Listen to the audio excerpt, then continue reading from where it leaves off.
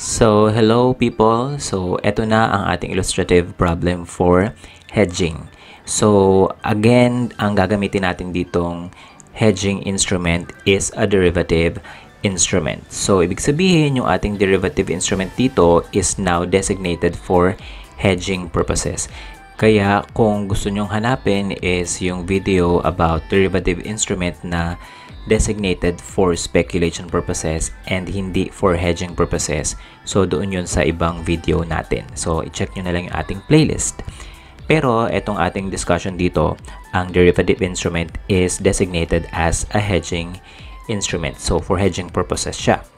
At, yun nga lang, ang discussion natin will focus only on one type of derivative instrument. And this is the forward contract. At ang ating hedging relationship dito sa discussion will be fair value hedge. So, ibig sabihin, all throughout this video, sa lahat ng problems na i-discuss ko, lahat ng gagamitin natin is forward contract at lahat ng ating hedging relationship is fair value hedge. So, wag na natin patagalin. Let us now proceed to the first problem.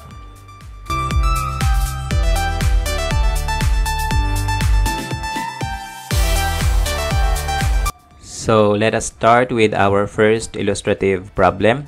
So, sabi rito, this is an exposed foreign currency monetary liability which is a result of importation.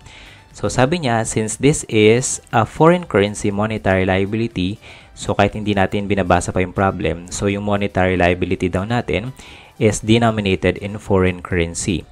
So, dahil ito ay denominated in foreign currency, which is not the functional currency, so exposed to sa transaction exposure, which is a result of the changes in the exchange rate. So, ang sabi rito rin, forward element daw is included from the hedging relationship. So, ibig sabihin, mamaya, pag kinompute natin yung ating changes in the fair value of the hedging instrument, we are not going to split or separate the spot element from the forward element. So, yung total ng spot element and forward element will be part of the hedging relationship. So, let's start. On November 30, 2020, ABC Corporation purchased an equipment costing 1,000 British pounds payable on February 28, 2021. On the same date, the entity also entered in a 90-day forward contract to purchase 1,000 British pounds for a fixed price of 63,150 pesos. ABC Corporation prepares financial statements on a monthly basis. So, ang sabi dito, si ABC Corporation, bumili siya ng equipment. And yung equipment daw na yon is denominated in British pounds, which is a foreign currency. So, ang ating assumption, ang kanyang functional currency is the Philippine peso. So, dahil daw ang kanyang functional currency is Philippine peso, pero yung kanyang biniling equipment is denominated in British pounds. So, ibig sabihin, yung kanyang liability na payable on February 28, 2021 is exposed to exchange rate fluctuation. So, dahil exposed yon sa risk, kasi baka siya malugi sa pagbaba ng value ng Philippine peso, kaya on the same date, siya ay kumuha ng forward contract, which is a derivative instrument. At ang purpose niya, kaya siya kumuha ng forward contract is to hedge the foreign currency monetary liability resulting from the purchase transaction. So, yung changes sa fair value ng ating derivative dito, yun ang gagamitin natin na pang-offset sa changes in the exchange rate ng ating foreign currency monetary liability. So, ngayon, let's start. So, let's proceed to our Excel file. So, let's start answering the problem. So, bago tayo mag-prepare ng ating journal entries, gawa uli muna tayo ng ating schedule. So, para saan tong schedule na to? So, to facilitate our preparation of the journal entries. Kasi mamaya, ang i-record natin is the fluctuation in the exchange rate which affects the foreign currency monetary liability. Kasi nga tayo ay magkakaroon dito ng accounts payable kasi ang ating transaction is a purchase transaction and ang ating purchase transaction is a credit purchase. So, to start, So, ang unang date natin is the date of transaction, which is November 30. And on this date, tayo ay magre-record ng ating accounts payable. At syempre, ang ating accounts payable, kahit na ito ay denominated in British pound, this should be recorded in the books using Philippine peso kasi Philippine peso ang ating functional currency. So, para ma-record natin yung peso equivalent nito on November 30, this should be measured using the spot rate on this date. So, let's start with our notional amount. At ang notional amount natin is the number of units of British pounds, and that is 1,000 British pounds. So, multiply natin to sa ating spot rate on this date at ito ay 63.20. So, 1,000 multiplied by 63.20. So, ang ating accounts payable daw to be recorded initially on this date, the date of purchase is 63,200, which is already in Philippine pesos. So, dito, since itong ating hedge item, at ang ating hedge item dito is the monetary liability denominated in foreign currency. So, ang ginagamit natin dito to measure this is the spot rate. So, hindi tayo rito gumagamit ng forward rate. So, next date tayo, December 31, 2020. So, since ito ay year-end, kailangan natin gumawa ng financial statements. And syempre, the accounts payable that should appear in the statement of financial position on this date should be based on the closing rate, the spot rate on December 31, 2020. So, magkano dapat ang Philippine peso equivalent ng ating accounts payable on this date? So, syempre yun ay 1,000 British pounds multiplied by the spot rate on December 31, 2020 at iyon ay 63.30. So, ang accounts payable in Philippine peso is 63,300. And syempre, initially, ang ating accounts payable at date of transaction is recorded at 63,200.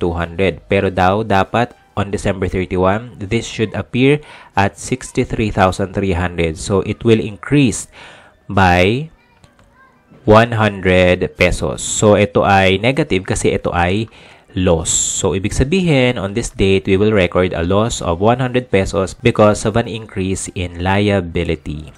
So, after nito, next date natin is January 31, 2021.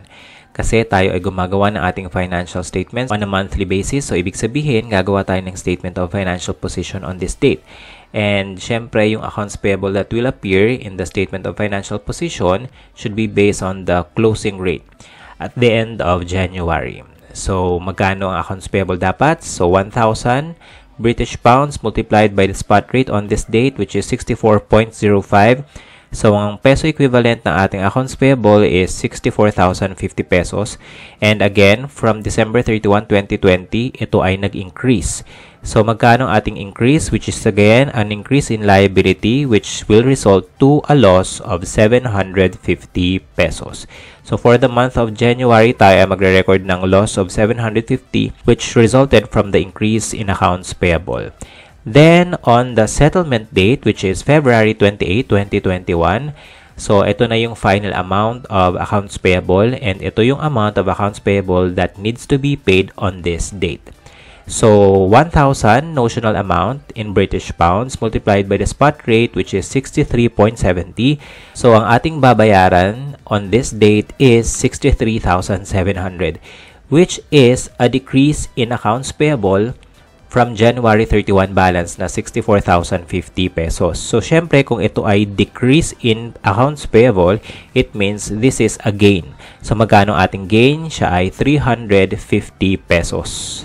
So, bago tayo pumunta sa ating hedging instrument, let us first prepare the journal entries related to the hedge item. So, let's start on the date of transaction, and that is November 30, 2020. So, ang entrada natin is debit equipment. So, magkano equipment? Siya ay 63,200 pesos and credit accounts payable at 63,200 pesos. So, on this date, gumamit tayo ng dalawang account titles.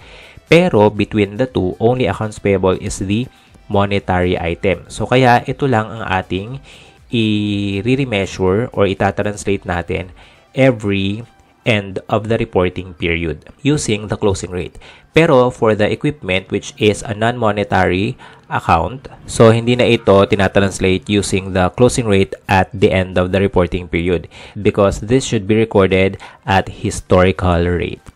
So, next date natin is December 31, 2020. Ang sabi natin dito sa ating schedule, ang ating accounts payable will increase by 100 pesos. And this resulted to a loss of 100 pesos. So, to record, so debit tayo ng loss, pero ang gagamitin ko account title for both gain or loss ay isa na lang para offsetting account na lang siya. So, yan ay 100 pesos. Then, ang ating credit is accounts payable to increase the liability account for 100 pesos. Then, next nating entrada, January 31, 2021. So, again, tayo ay magre-record ng loss, pero 750 pesos naman. So, debit tayo ng loss for 750 and credit accounts payable for 750 pesos. So, now let us proceed to the last transaction date, which is the date of settlement, February 28, 2021. So, dito ang gagawin ko is a compound entry. So, to record the compound entry upon settlement, so ang ating entrada would be debit accounts payable for 64,050 pesos. So, ito yon yung kanyang unadjusted balance. So, i-debit na agad natin siya. Then, tayo ay mag-credit ng gain of 350 kasi nagkaroon tayo ng decrease in exchange rate. And, syempre, tayo ay magka-credit ng cash. At ang cash na ibabayad natin, syempre, ay hindi Philippine peso. Ang ibabayad natin is 1,000 British pounds. Pero, syempre, kapag nirecord natin yung dito sa ating libro, ito dapat ay naka-Philippine peso. At ang Philippine peso equivalent nito is 63,700, which is based on the spot rate at date of settlement. So, ito ang ating entrada for the hedge item. So, ngayon, punta naman tayo sa ating hedging instrument. Pero bago pala muna tayo pumunta sa ating hedging instrument, computein muna natin yung ating magiging net gain or loss resulting from this transaction. So, ang ating net gain or loss on foreign currency exchange rate is 500 and this is a loss. So, ito yung ating total na mga gains and losses recorded throughout the duration of this transaction from date of purchase until date of settlement. So, nagkaroon tayo ng loss. At ito yung gusto nating i-hedge or i-offset gamit yung ating hedging instrument. So, tingnan natin kung ito ba ay ma-offset gamit ang ating hedging instrument. And ganun uli, bago tayo mag-prepare ng ating journal entries related sa hedging instrument, gawin muna natin uli ang ating hedging instrument schedule to monitor the changes in the forward rates. So, let's start with the date of transaction. Ito yung date of inception, yung start ng ating forward contract, which is same with our date of purchase ng ating hedge item, which is on November 30, 2020. So, to start, so ang ating notional amount, so which is 1,000 British pounds, kasi sabi natin sa ating forward contract, tayo ay bibili ng 1,000 British pounds at a fixed price of 63,150 pesos. Kung ito ay 63,150 pesos, ibig sabihin, ang ginamit niya to compute for the fixed price is the forward rate on November 30, 63.15. Kasi 1,000 British pounds multiplied by 63.15, ang total niyan is 63,150. So, yung ating payable is already fixed at 63.15 kasi fixed na yan. At yan yung ating gagamiting pambayad, which is in Philippine peso. Pero yung matatanggap natin, which is a receivable, is based on the spot rate on date of settlement. So, for the meantime, ang ating receivable will be measured using the forward rate. So, ang forward rate natin again on November 30 is 63.15. So, ang ating receivable at forward rate, which is in Philippine peso, is 63,150, which is same with the fixed price of 63,150. Kasi on this date, ang ating receivable at ang ating payable ay walang difference. Kaya on this date, wala pang value ang ating derivative. At sabi nga natin, paano ba nakukuha ang value ng derivative? Siyempre, nakukuha yon from the changes in the fair value of the underlying value of measure. And since wala pang change ang ating underlying value of measure, which is the foreign currency, which is in forward rate. So, wala pang value ang derivative. At syempre kasi, ang derivative natin is taken from the cumulative change since the start of the contract. And since this is November 30, which is the inception date ng ating contract, so obviously, wala pa talagang change kasi kakasimula pa lang ng ating forward contract. So, wala tayo ritong derivative on this date. Tsaka wala rin naman tayong binayarang premium for the forward contract. Kaya wala rin talagang value ang ating derivative. So, again, on November 30, ang ating daw receivable, forward contract receivable, will be 63,150. And again, ano daw itong 63,150 pesos na to? So, ito daw yung Philippine peso equivalent noong 1,000 British pounds na sa tingin natin na marireceive natin on date of settlement after 90 days. So, ngayon, let's proceed to the next date which is December 31, 2020. So, ganun uli, kailangan nating ma-compute kung magkano kaya yung ating derivative on this date, December 31, 2020. So, yung value ng derivative dito, syempre, will be based on the change in the forward rate. To determine the change in the forward rate, so kailangan nating makompute yung forward contract receivable natin as of December 31, 2020. So, compute na natin. So, para makompute yun, 1,000 ang ating notional amount, which is in British pounds. Then, i-multiply natin sa forward rate on this date. So, yun ay 63.30. And again, when we say forward rate, hindi ito yung mga spot rates on this date. Kasi obviously, iba ang ating spot rates on this date. And again, pag sinabi nating forward rate, ibig sabihin, ito yung iniisip nating magiging spot rate at date of settlement. Pero, not necessarily yan yung magiging spot rate talaga. Pwedeng mas mataas o kaya pwedeng mas mababa yung actual spot rate at date of settlement. So, magkano ang total nito? So, 1,000 times 63.30, that is 63,300. So, since nagkaroon ng change in the forward rate, so magkakaroon na ng fair value ang ating derivative on December 31, 2020, which is the change in the forward rate. And magkano yon? So, yan ay 150 at yan ay positive. So, bakit positive? Kasi tumaas ang ating receivable. At bakit siya asset? 150 kasi ang sabi natin, kapag ang inflow is greater than outflow, ibig sabihin, mas malaki yung receivable kesa sa payable. So, kapag ganito ang scenario, so ang difference between the inflow and the outflow is an asset. Kasi since ang ating forward contract is a forward contract to purchase, ang fix natin is the outflow. So, fixed tong outflow na to, hindi na to magbabago. This is at 63.15. Pero, yung inflow natin is based on the spot rate at date of settlement, which is, pino-forecast pa lang natin gamit ng forward rate. So, kapag ang forward rate natin, which is the inflow, nagbabago at siya ay tumataas compared dito sa ating outflow na 63.15, ang difference nilang dalawa ay asset. So, since ang ating forward rate dito ay 63.30 on December 31, 2020, so yan yung inflow natin on December 31, 2020, pero ang outflow natin is still at 63.15, so ang difference is an asset. Again, kasi mas malaki ang inflow kaysa sa outflow, and yun ay 150 pesos. And syempre, kapag naman ang outflow ang mas malaki kaysa sa inflow, so that's the time na ang difference sila ay magiging liability. So ngayon, since tayo ay nagkaroon ng derivative na 150, which is a result from the change in the forward rate, so kailangan nating mag-recognize ng gain or loss for the month. So which is also at 150. So, since this is an asset, nagkaroon tayo ng asset, so this will be a gain.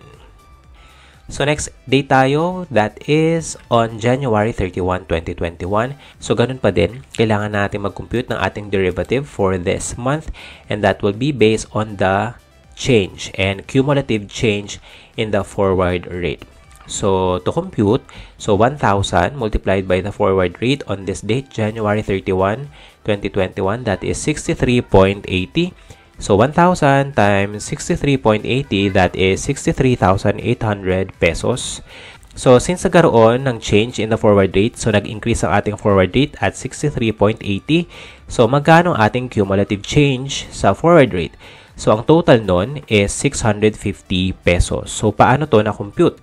So, na-compute yan as the difference between 63,800 minus 63,150. So, ito ang makikita natin sa ating statement of financial position. And again, sabi natin ang ating outflow is at 63.15 pero ang inflow natin is at 63.80. Kaya ang difference ng dalawa is considered an asset. At magkano ang difference ng dalawa? 650. So, since syempre ito, cumulative change na makikita sa balance sheet, so meron din tayong change na makikita sa income statement at yun yung gain or loss, which is the change for the month. So, magkano ang change natin for the month of January? So, that is 500 gain. So, bakit yan 500 pesos na gain? Kasi increase yan in asset. From 150 naging 650. Then, punta tayo sa date of settlement which is on February 28, 2021. So, magkano ang ating derivative on this date? So, syempre, umpisa natin sa ating notional amount. That is 1,000 British pounds. Pero, at this date, since ito ay date of settlement na, hindi na tayo gagamit ng forward rate. Kasi, kaya na nating malaman ang spot rate on this date. At ang spot rate natin on this date is 63.70. So, yan ang ating gagamitin at date of settlement to settle the forward contract. At magkano ang total receivable na marireceive natin? So, that is 63,700 pesos. So, eto na yung Philippine peso value ng British pounds na marireceive natin on February 28, 2021. So, to compute the derivative, ganun uli, cumulative change, which is 550 pesos. And paano na-compute to? So, yan ay 63,700 minus 63,150. So, since ang inflow is mas malaki kesa sa outflow, so yan pa rin ay asset. So, kahit na nagkaroon ng decrease in the derivative, so ganun pa rin naman, ang inflow is still higher than the outflow. Kaya ito ay asset pa din. Pero, since nagkaroon ng decrease in derivative, so meron tayong loss for the month of February. And that is 100 pesos na loss. Kasi, from 650 naging 550. And again, yung gain or loss for the month will appear in the income statement. Pero yung cumulative change, which is the derivative account, will appear in the statement of financial position. So ngayon, let's start the journal entry for our hedging instrument at ang gamitin natin, halimbawa, ay gross settlement. So kunwari, magkakaroon tayo ng actual delivery. Ibig sabihin ng may actual delivery, ang ating entity makaka-receive talaga ng 1,000 British pounds on February 28, 2021. So, let's start our entry. So, syempre may debit and credit columns at ang sabi natin, for the hedging instrument daw, ang forward element will be included in the hedging relationship. So, hindi natin hahatiin yung value ng derivative. Again, ito yung value ng ating derivative. Hindi natin to hahatiin sa spot element at forward element. Ibig sabihin, yung buong changes in the derivative will be part of the hedging relationship. So, ngayon, i-record na natin. So, on November 30, 2020, paano mag-record ng ating transaction kapag gross settlement? Siyempre, mag-record tayo ng receivable account at payable account. So, ang entrada natin would include debit, British pounds receivable. So, that is 63,150. And peso payable, that is 63,150 as well. So, dito sa dalawa, ang fix dyan is yung peso payable. Kasi ito yung outflow natin which is fixed at 63.15. Pero ang nagfa-fluctuate dito is yung British pounds receivable. Kasi ang marireceive natin is in British pounds but it must be recorded in Philippine peso. So ito ang ating i-update simula November 30 until date of settlement. So ngayon, meron tayong dalawang accounts, yung British pounds receivable at peso payable. And itong dalawang to ay both real accounts. Pero hindi natin to ipepresent sa statement of financial position separately. ito ay i-represent na naka-offset. Kasi ang i-represent natin dapat sa statement of financial position is yung value ng derivative. At yung value ng derivative is nakocompute as the difference between the British pounds receivable na account at nung peso payable. So, depende na lang kung ano ang mas malaki sa dalawang real account, yun ang magiging balanse. So, kung ang mas malaki is the British pounds receivable kaysa sa peso payable, so magiging asset balance ang ating derivative. At syempre, dun siya ipepresent sa asset section. Pero kung ang mas malaki is peso payable compared sa British pounds receivable, so yung difference nila will be a liability. At dun siya sa liability section ng balance sheet ipipresent. Pero as of this date, November 30, wala pa tayong value ng derivative kasi nga wala pang difference yung British pounds receivable at saka peso payable as also seen in our schedule. Doon sa cumulative change ng ating schedule on November 30, wala pa siyang value. Kaya wala pang value ang ating derivative on this date.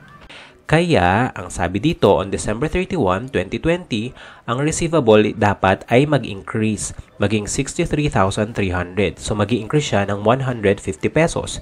So, to record, ang increase in British pounds receivable, syempre ang entrada natin is debit British pounds receivable for 150.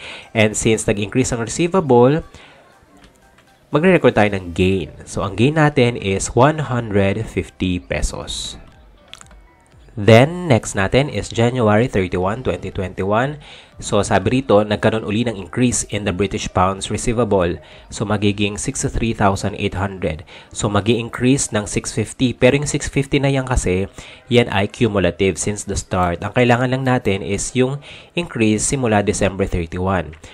So, that is 500. So, to record, that is debit British pounds receivable for 500 and credit gain for 500.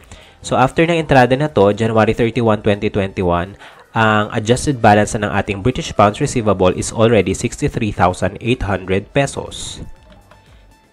Then, punta tayo ngayon sa date of settlement, which is on February 28, 2021. At ang sabi natin, nagkaroon tayo ngayon ng decrease, which is a loss. Decrease in the derivative value. So, syempre, to record a loss, yan ay debit loss, 100, then credit British pounds receivable for 100 pesos. So, syempre, after this entry, ang value na ng ating derivative is already at 550 pesos. And since this is already the date of settlement, we can now prepare the journal entry for the settlement. And sabi natin, tayo ay may actual delivery kasi gross settlement tayo. So, paano ang gagawin natin? So, unahin natin is yung makaka-receive tayo ng 1,000 British pounds. So, para maka-receive, debit tayo ng cash in British pounds. And again, ito yung actual na 1,000 British pounds na na-receive natin. Pero this will be recorded in the books in Philippine peso. At yun ay to be recorded using a spot rate of 63.70, which is 63,700 pesos. And credit British pounds receivable, which is currently recorded at 63,700 pesos as well. Then, after nito, syempre, nakatanggap tayo ng cash, so dapat tayo ay magbayad. So, ang babayad natin is yung ating fixed price na 63.15 na forward rate. So, para entradahan, tayo ay mag-debit peso payable 63,150 and credit cash, which is Philippine peso, at 63,150 pesos. And since sabi natin, ang ating hedging instrument at hedge item, ang kanilang hedge relationship is a fair value hedge. So, ang changes in the fair value of our derivative, which is the forward contract, will be recorded all in the income statement, profit or loss, kasi tayo ay fair value hedge. And since dito sa ating hedging instrument, ang mga na-record nating gains and losses sa ating income statement, which resulted from the changes in the value of the forward contract, so nagkaroon tayo ng gain na 550 pesos, which is the result of all gains and losses recorded during the 90-day term of the forward contract. So, yung ating hedging instrument, nagkaroon ng 550 pesos na gain at yung ating hedge item, nagkaroon ng loss na 500 pesos. So, ibig sabihin, for the total of the transactions, nagkaroon tayo ng net na 50 pesos gain. So, dahil dito sa ating hedging instrument, natanggal or na-offset yung 500 pesos na loss galing sa hedge item. Kasi nagkaroon tayo ng gain dito sa ating hedging instrument. Pero kung hindi tayo nag-hedging, so hindi tayo nag-acquire ng forward contract, so magkakaroon tayo ng loss from the accounts payable na 500 pesos. Pero nga, dahil tayo ay kumuha ng forward contract to hedge the foreign currency monetary liability, instead of loss, nagkaroon tayo ng net na 50 pesos gain, which is the result of our hedging. Pero yung 50 pesos na net gain, that is computed after considering the transaction in total. Pero, magkaibang accounting period kasi itong part na to at itong part na to. So, kung sa 2020, ito lang ma-record na loss for the hedge item, tapos ito yung gain for the hedging instrument. So, magkano ang ma-record na gain or loss net in 2020? So, that will be 50 pesos. Kasi in 2020, may 100 loss dito sa hedge item, tapos merong 150 gain dito sa hedging instrument. Kaya, ang net nila na mag-a-appear sa income statement is a gain of 50 pesos. Then, in 2021, so, meron tayong i-record na negative 250 dito in January and positive 250 in February. So, yung 250, yan yung difference sa 500 and 750. And yung 250 na positive in February is yung difference between 350 and 100. So, for 2021, so wala tayong net gain or loss from the offsetting of hedge item and hedging instrument. Pero, if we consider the transaction as a whole, so meron tayong net na 50 pesos, which is a gain, which is the difference between the total gain or loss in the hedge item and the hedging instrument as a whole transaction.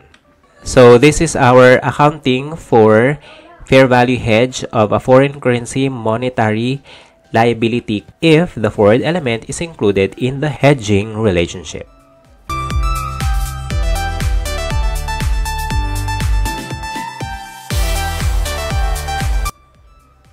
So now let us proceed to our second illustrative problem.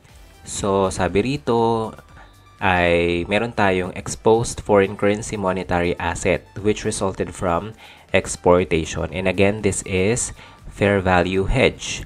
So sabi kung exportation ito, so ibig sabihin that is a foreign transaction. Pero it does not necessarily mean na kapag foreign transaction is automatic ding foreign currency transaction. Siyempre, para maging foreign currency transaction, dapat ang settlement currency natin should be different from the functional currency. So, tingnan natin. So, basahin natin ang problem. So, on November 2, 2020, XYZ Corporation sold merchandise for $1,500 to JKL Company. So, nagbenta tayo kay JKL at denominated siya in US dollars. So, tayo si XYZ Corporation. And the amount is collectible daw on January 31, 2021.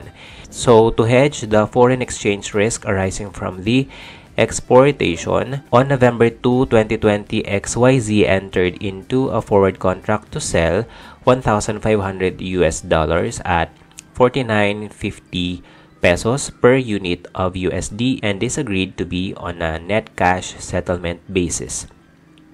So, since sabi niya rito may exposure si XYZ Corporation to foreign exchange risk, so ang assumption natin, ang kanyang functional currency is in Philippine peso. So, the hedging relationship is designated as fair value hedge. So, XYZ Corporation prepares monthly financial statements regularly. So, sabi niya, para ma-minimize ang risk from the fluctuation of foreign exchange rates, si XYZ Corporation ay nag-acquire ng forward contract to sell $1,500 at a fixed price of 49.50 pesos. So, yung 49.50 pesos is a fixed price. Yan yung kanyang makukuha kasi contract to sell. So, yan yung ma-receive niya on settlement date, which is after 90 days. So, ibig sabihin, ang ating hedge item is the receivable dito is an exposed foreign currency monetary asset. So, ito yung ating hedge item. Then, for the hedging instrument, ang hedging instrument natin dito is the derivative, which is the forward contract. And yung changes in the fair value of our derivative, yun yung gagamitin natin pang-offset sa gains and losses resulting from the fluctuation of foreign exchange rates affecting our hedge item, which is again the foreign currency monetary asset. And sabi natin dito, ang hedging relationship daw is fair value hedge. Ibig sabihin, the gains and losses in the derivative instrument will be recognized in profit or loss. And ang sabi rin niya, the forward element daw is included in the hedging relationship. So, ibig sabihin, yung ating fair value ng ating derivative instrument or yung forward contract dito ay hindi na natin hahatiin into spot element and forward element.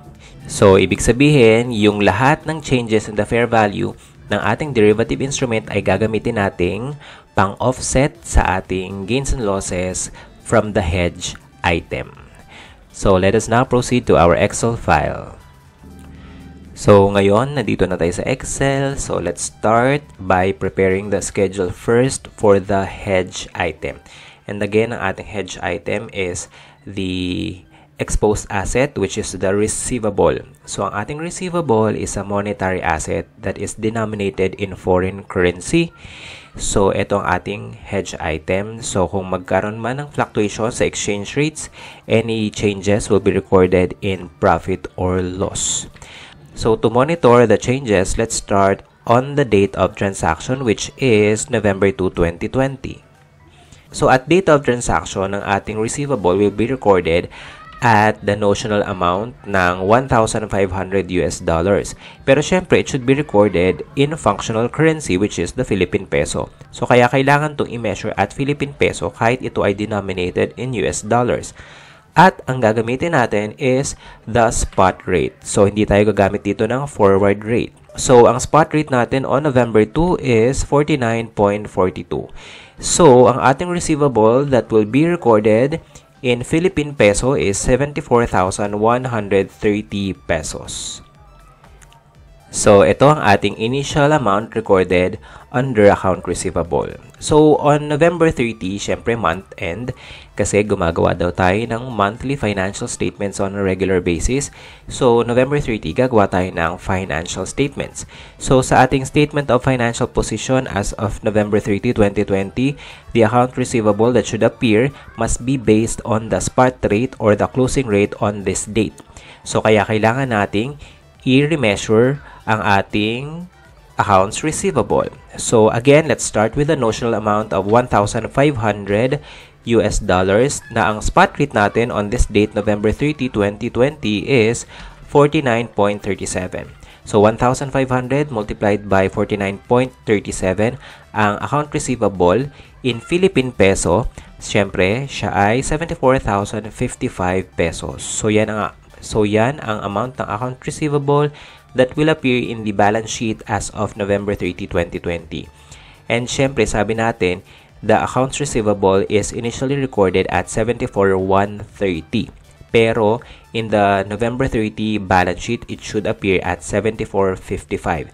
So, nagkaroon ng change. At ang change natin is a decrease in the spot rate.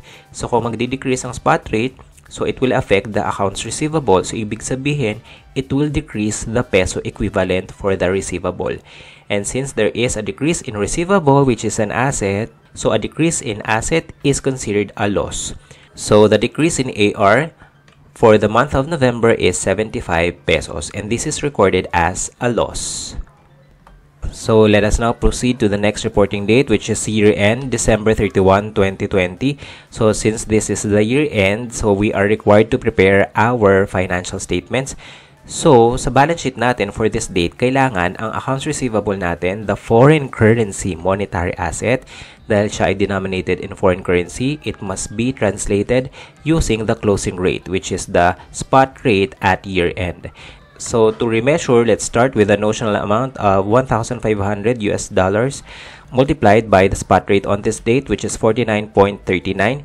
So 1,500 US dollars multiplied by 49.39, that is 74,085 pesos. So ito dapat ang ating accounts receivable year-end balance. So ngayon, ang ating accounts receivable year-end balance is nag-increase from November 30. So, since nag-increase yan, magre-record tayo ng gain. So, magkano ang ating gain to be recognized for the month of December? So, that is 30 pesos. So, ito ay 74,085 pesos minus 74,055 pesos. So, syempre, the gain is attributable to the increase in the spot rate from November 30 to December 31. So, lastly, dun tayo sa settlement date, which is January 31, which is the date of collection. So, ito na yung amount to be collected. Ito na yung final Philippine peso value nung ating 1,500 USD na makukolekta natin sa petsa na to.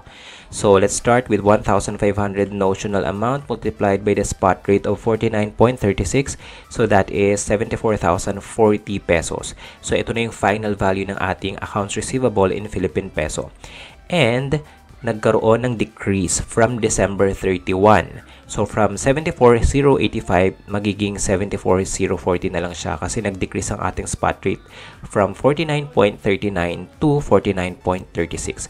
At syempre, since ito ay decrease in AR, so that will be a loss of 45 pesos. So, now let us proceed to the preparation of our journal entries related to the hedge item. So, syempre, tayo ay mag-start sa ating date of transaction, which is November 2.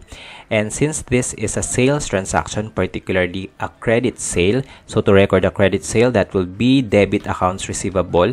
And nilagyan ko siya ng USD na label para malaman natin na yung ating accounts receivable dito is denominated in foreign currency, which is the US dollar. Pero this will be recorded in functional currency, that is the Philippine peso.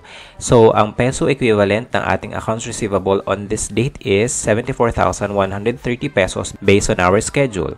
And syempre, credit sales also at 74,130 pesos.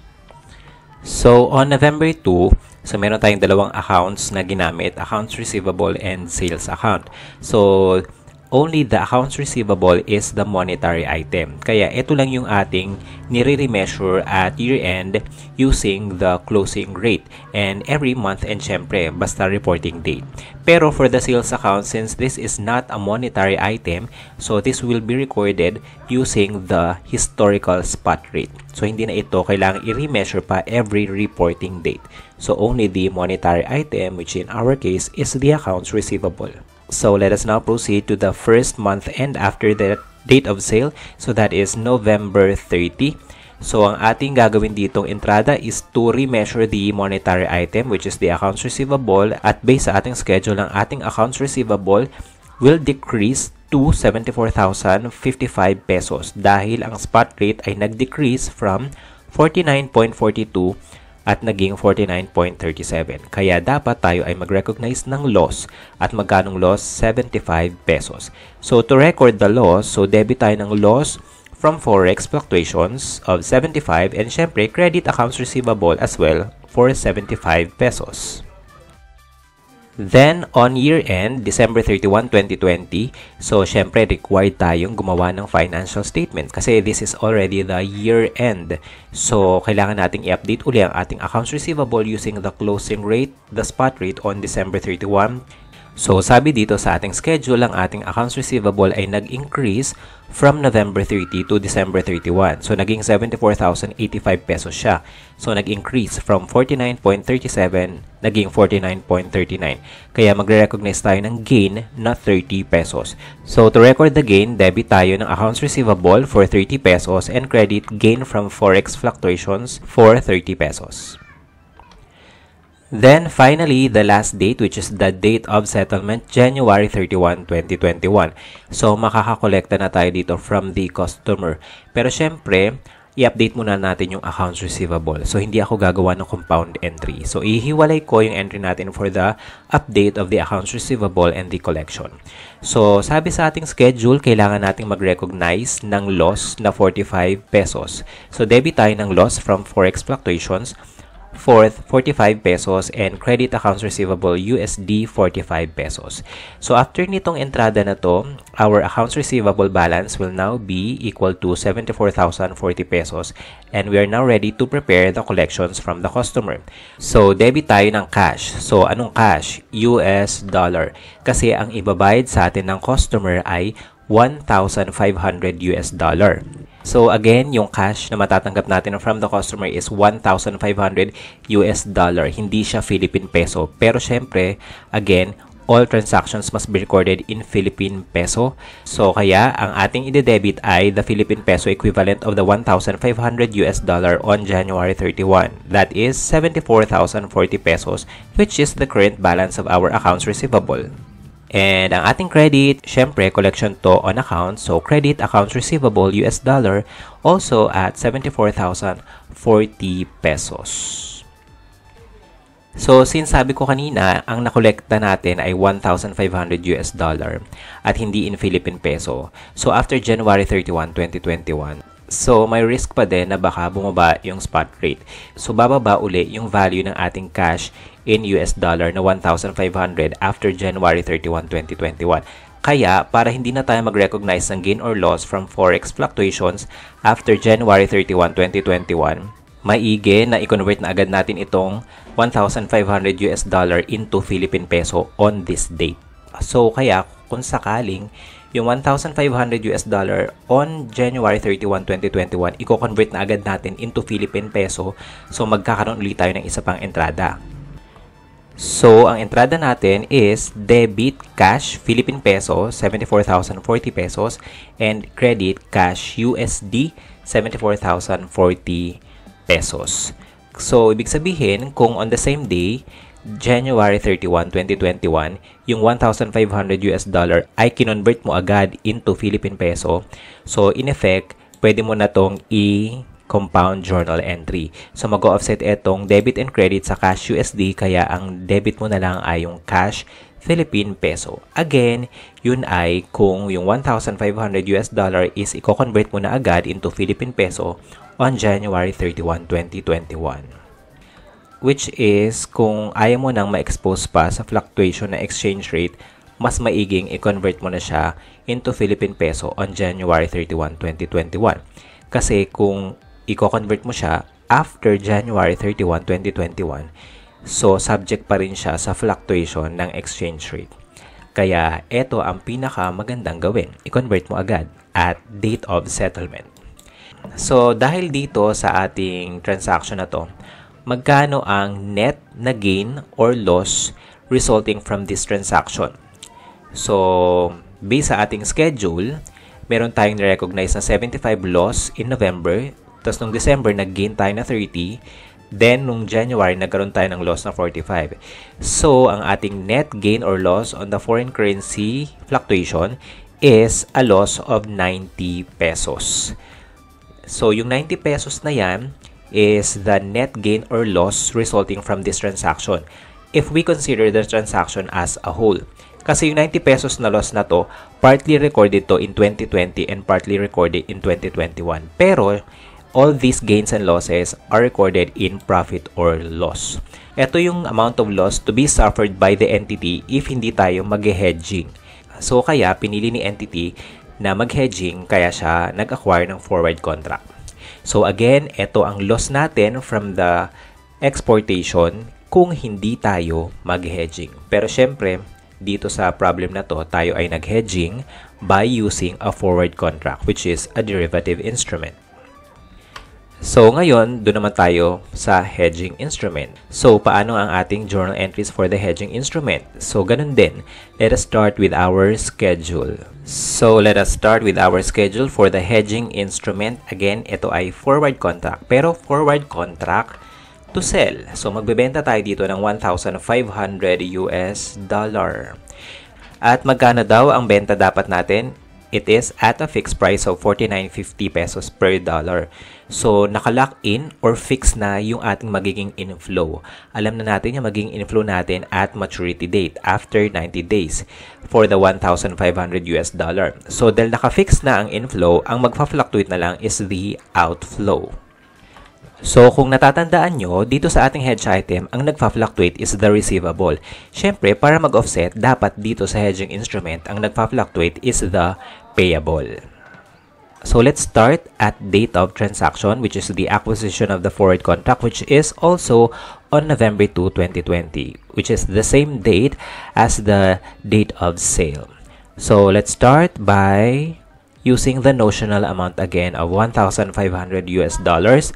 At sabi natin, ang ating fixed price is at forward rate of 49.50. So, 1,500 US dollar multiplied by 49.50 pesos. So, that is a USD payable of 74,250 in Philippine peso. So, ngayon, on November 2, 2020, so, magkano ang ating derivative? Siyempre, yung 74,250, hindi yan yung derivative. Kasi, yung value ng derivative comes from the changes in the price of the underlying value of measure, which in our case is the foreign currency. So, wala pa namang changes in the exchange rate, specifically the forward rate on this date, kaya wala pa tayong value ng derivative. So, wala pang change. So, 0 ang ating derivative. Again, bakit 0 ang ating derivative? Kasi on this date, ang receivable natin is measured at 49.50. Kasi yun yung ating inflow, which is the fixed amount. So again, ang ating receivable is fixed at 49.50. Then, yung ating payable, which is hindi siya fixed. So, ibig sabihin, nagfa-fluctuate ang ating payable. Pero, on this date, November 2, siya ay naka-measure din at 49.50, which is similar dun sa receivable. So, kaya on November 2, ang ating receivable and payable is both measured at 49.50 forward rate. Kaya wala silang difference. Kaya wala pang value ang ating derivative. So, kaya wala rin tayong i-record na gain or loss. So, let us now proceed to the next date, which is the end of November. So, the first month and after the date of inception of the forward contract.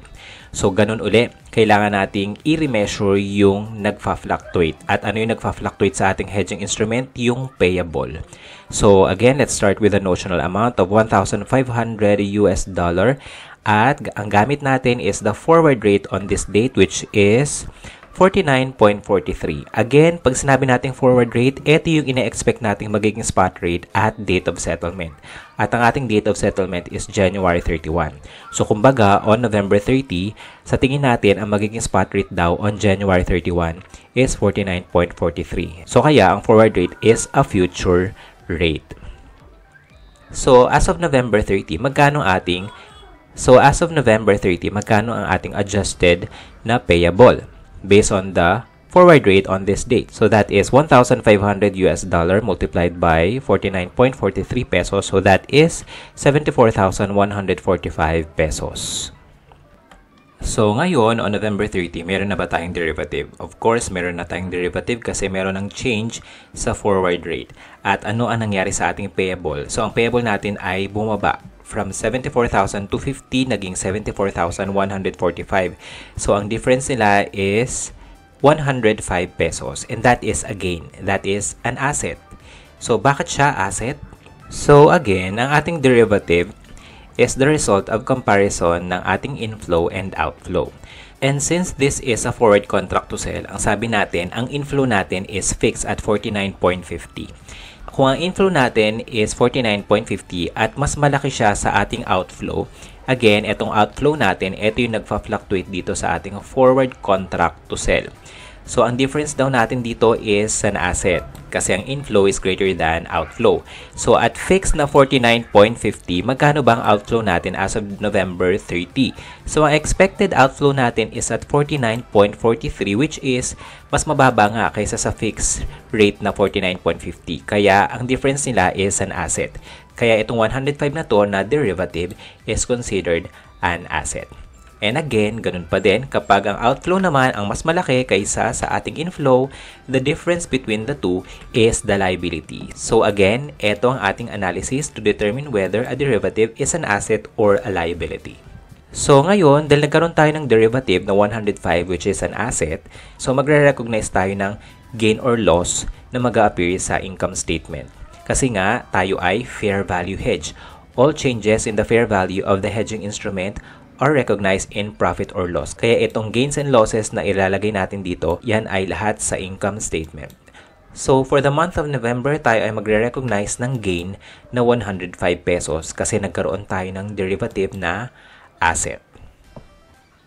So, ngayon, let us proceed to December 31, 2020, which is the year end. So, ganun uli, i-update natin ang ating USD payable, pero in Philippine peso. So, let's start with the notional amount of 1,500 US dollar gamit ang forward rate on this date, December 31, that is 49.35. So, 1,500 US dollar multiplied by 49.35. Ang Philippine peso equivalent niya on this date is 74,025 pesos. So, ito na ang ating USD payable as of this date. So again, obvious naman na nagkaroon ng change in forward rate. At dahil nagkaroon ng change, kailangan nating kumpitin yung cumulative change at yung change for the month. And sabi ko nga kanina, kapag ang change is cumulative, yun yung derivative amount. At yun ang nag-a-appear sa statement of financial position. So, as of December 31, 2020, magkano ang cumulative change? So that is 225 pesos positive. Again, that is an asset. So, paano na-compute yung 225? That is the difference between 74 to 50. Tapos, bumaba ang ating payable, naging 74.25. At dahil yan ay decrease in payable, kaya siya asset. And again, bakit siya asset? Kasi, ang ating inflow, which is fixed at 49.50, is greater than the expected outflow as of December 31, 2020, which is at 49.35. So, 49.50 versus 49.35, ang difference nila is still an asset. And since ang ating derivative ay magiging 225 as of December 31, 2020, so from 105 dapat maging 225. So, magre-recognize ulit tayo ng change for the month of December, and that is a gain of 120. So that is computed as 74,025 at 74,145. O kaya naman 225 minus 105. Again, yung 120 is a gain kasi tumaas ang asset na derivative o kaya naman bumaba ang liability. So now let us proceed on January 31, 2021, which is the date of settlement. So on this date, January 31, 2021, hindi na tayo gagamit ng forward rate kasi ito na ang date of settlement. So this time, tayo na ay gagamit ng spot rate. So magkano na ang actual payable?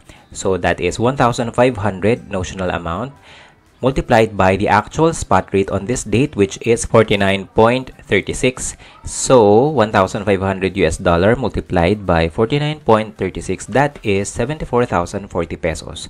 So ito na yung final value nung ating 1,500 US dollar na ibebenta on this date, which is in Philippine peso. Kasi based na to sa spot rate. So, hindi na to forward rate. So, ang naka-forward rate lang is yung from November 2 until December 31. So, syempre, kahit na spot rate ang ginamit natin dito, so magko-compute pa rin tayo magkano ang magiging derivative before the settlement as of January 31, 2021. So, again, syempre, ito yung change in the exchange rate. And ganun pa din, ang kukumpute nating change is dalawa, isang cumulative at isang for the month. And yung cumulative, yun yung lalabas sa balance sheet, pero yung for the month, yun yung lalabas sa income statement. So, for the cumulative change, that is 210 pesos, which is positive. So, ibig sabihin, yan ay asset. So, paano na-compute yung 210? That is 74,040 minus 74,250. So, kaya siya ay asset kasi ganun pa rin ang analysis natin. Ang inflow natin, which is at a fixed rate of 49.50, is greater than the actual outflow. So, this time on January 31, spot rate na ang gamit natin dito for the outflow, which is at 49.36. So, dahil mas malaki ang 49.50 versus 49.36, kaya ang difference is an asset. At magkano yung asset na yon? That is 210 pesos.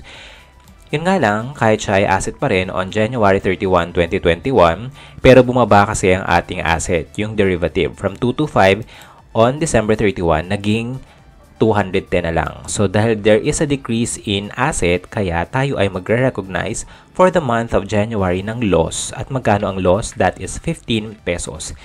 So, paano na-compute to? That is the difference between 74,040 and 74,025. O kaya, 210 minus 225. And ganito lang ang ating gagawin kasi ang sabi niya rito, forward element is included in the hedging relationship. Ibig sabihin, hindi na natin hatiin pa itong gains and losses at i-separate yung attributable to the spot element and forward element. Kasi nga daw, yung forward element is included in the hedging relationship. So let us now proceed to the journal entry for the hedging instrument. So let's start with the date of inception of the forward contract, that is November 2. And sabi rito, ito daw ay net cash settlement basis. Kaya wala tayong entry on November 2 kasi net cash settlement basis.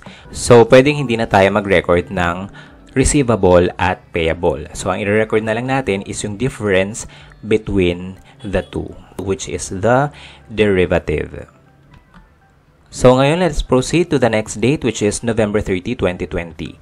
So, ano ang nangyari on November 30? Ang sabi rito, magre-recognize tayo ng gain na 105. Bakit? Kasi nagkaroon tayo ng asset na derivative. So, ang entrada natin is debit forward contract asset. So, ito na yung mismong cumulative change.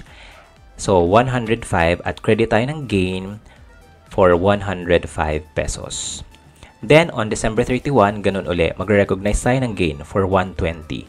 So, that is an increase in the derivative asset. So, that is debit forward contract asset for 120 and credit gain from the forward contract for also at 120 pesos. Then, on January 31, magre-recognize naman tayo ng loss na 15 pesos kasi nag-decrease ang ating derivative contract, which is an asset of 210. So, yan ay debit loss for 15 pesos and credit forward contract asset also at 15 pesos. So, ngayon, atin nang isettle kasi wala naman tayong choice kasi ang forward contract is an obligation. Hindi tayo pwedeng umurong sa ating commitment. So, since ito daw ay net cash settlement basis, so, ibig sabihin, kahit na daw tayo ay forward contract to sell ng $1,500 US, ibig sabihin, hindi natin i-deliver yung $1,500 US kasi tayo ay net cash settlement. Ang mangyayari lang is either magbabayad tayo o kaya naman tayo ay makaka-receive ng magkano? Ng net ng inflow at outflow.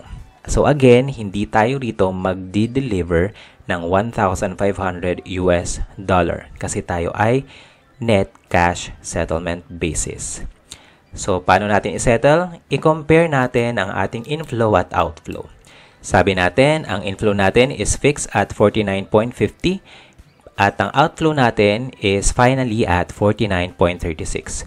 So, mas malaki ang inflow kaysa sa outflow, kaya siya ay asset. So, dahil mas malaki ang inflow, ibig sabihin tayo ay makaka-receive. Babayaran tayo ng ating katransact na party dito sa forward contract. At magkano ang ibabayad niya? So, ang ibabayad niya is the difference between 49.50, the inflow, and the outflow of 49.36, multiplied by the notional amount of 1,500, which is equal to 210 pesos. Yun yung derivative. So, paano yun entradahan? Siyempre, dahil tayo ay babayaran, makaka-receive tayo. At dahil tayo ay makaka-receive, magde-debit tayo ng cash. 210 pesos. At saka natin i-credit yung derivative account. Forward contract asset credit for 210 pesos. So, yan na lang ang ating net cash settlement. So, hindi na natin papadala yung $1,500 US. So, ngayon, all gains and losses, sabi natin, will be presented in the income statement kasi tayo ay fair value hedge. So, by using this hedging instrument, so magkano ang net gain or loss resulting from the changes in the value of the hedging instrument? So, compute natin. So, based sa ating schedule, ang net gain or loss on our forward contract is a gain of 210 pesos. So, yung result from the changes in the fair value of the hedging instrument resulted to 210, which is a net gain, versus the net loss in the hedge item. So, obviously, na-cover ng 210 na gain yung 90 pesos na loss ng hedge item. Yun nga lang, hindi yan nag-appear sa isang accounting period. Kasi partly 2020 and partly 2021 ang ating recording. Kasi nagsimula ang contract ng 2020 pero natapos siya ng 2021. So, magkano ang mag-a-appear sa 2020 at magkano mag-a-appear sa 2021? So, ang lilitaw sa ating profit or loss na net gain or loss from the offsetting ng hedge item and hedging instrument. So, for the month of November, ang magiging net gain or loss is 30 pesos, which is a net gain. Kasi 105 dito na gain, tas dito loss na 75. So, obviously, mag-offset sila sa November at ang lilitaw is net na gain na 30 pesos. Then, in December, magkakaroon ng gain na 150, which in this case, 120 na gain from the hedging instrument and gain din dito for the hedge item. So, eto lang ang sa 2020, yung 150 tsaka 30, which is 180 pesos na gain. Pero magkakaroon din tayo in 2021 kasi nga tumalon ng 2021 yung ating date of settlement. So, in this case, parehas na loss. 15 pesos kay hedging instrument at 15 pesos din na loss kay hedge item. So, ang total natin yan nalilitaw sa January 2021 income statement is loss na 60 pesos. Pero again, when we consider the transaction as a whole, ang net gain or loss from this offsetting, from this hedging activity is a 120 gain, which is the difference between the gain of 210 and 90 na loss. So this is our journal entry for hedging a foreign currency monetary asset using a forward contract to sell.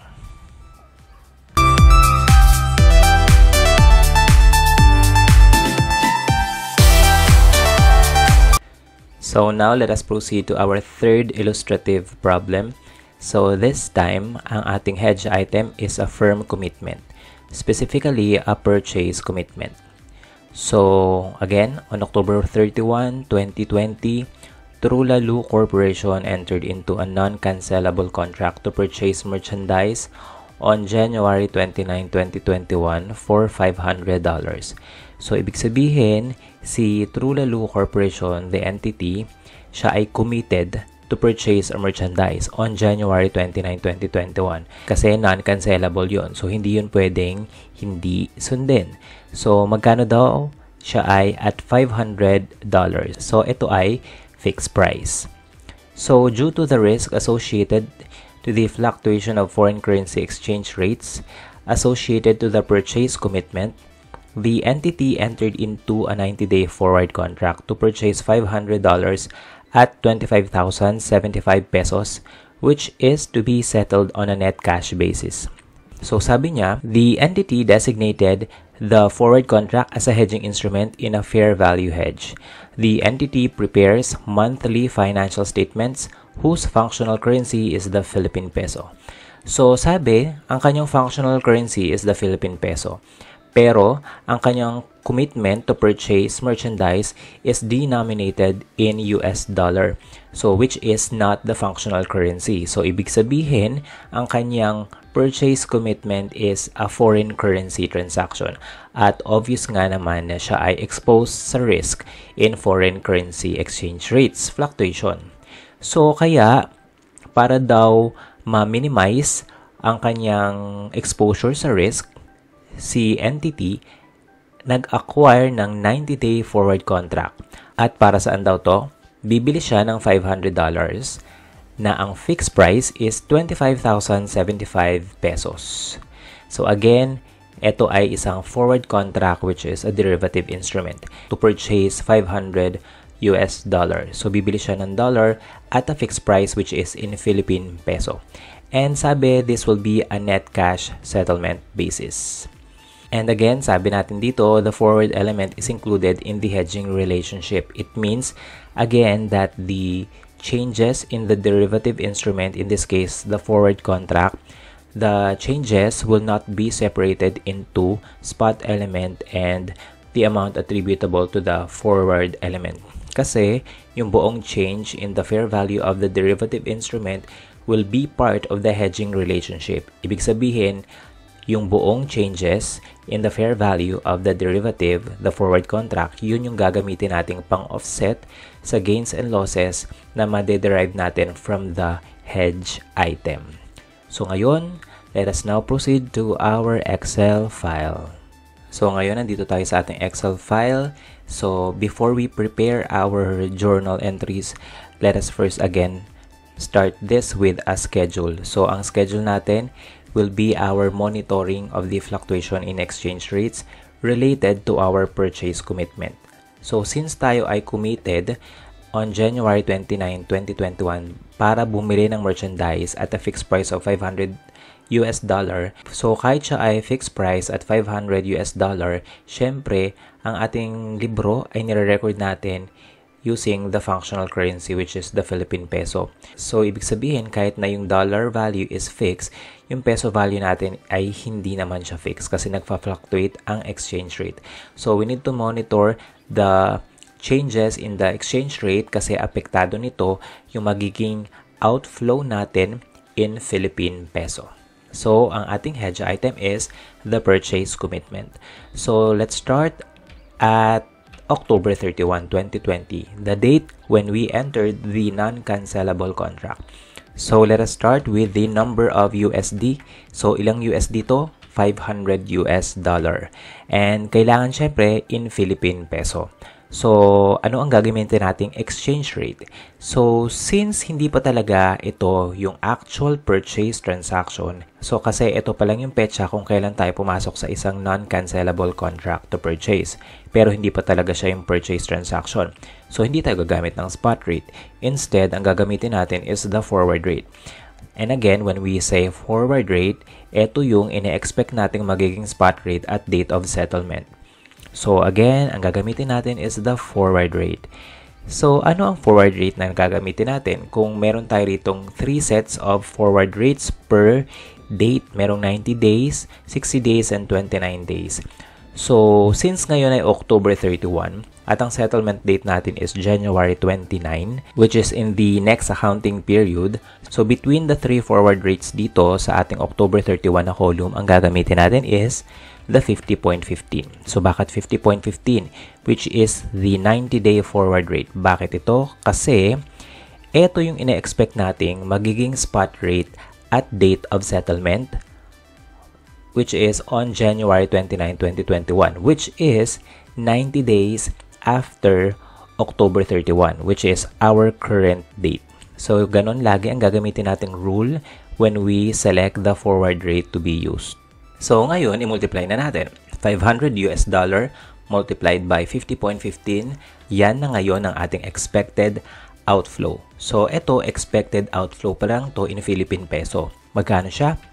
25,075 pesos. So, bakit siya expected outflow pa lang on January 29, 2021? Kasi, base pa lang to sa forward rate, which is our forecasted spot rate at date of settlement. Kasi, di ba, hindi pa naman talaga ito yung magiging actual spot rate on January 29, 2021.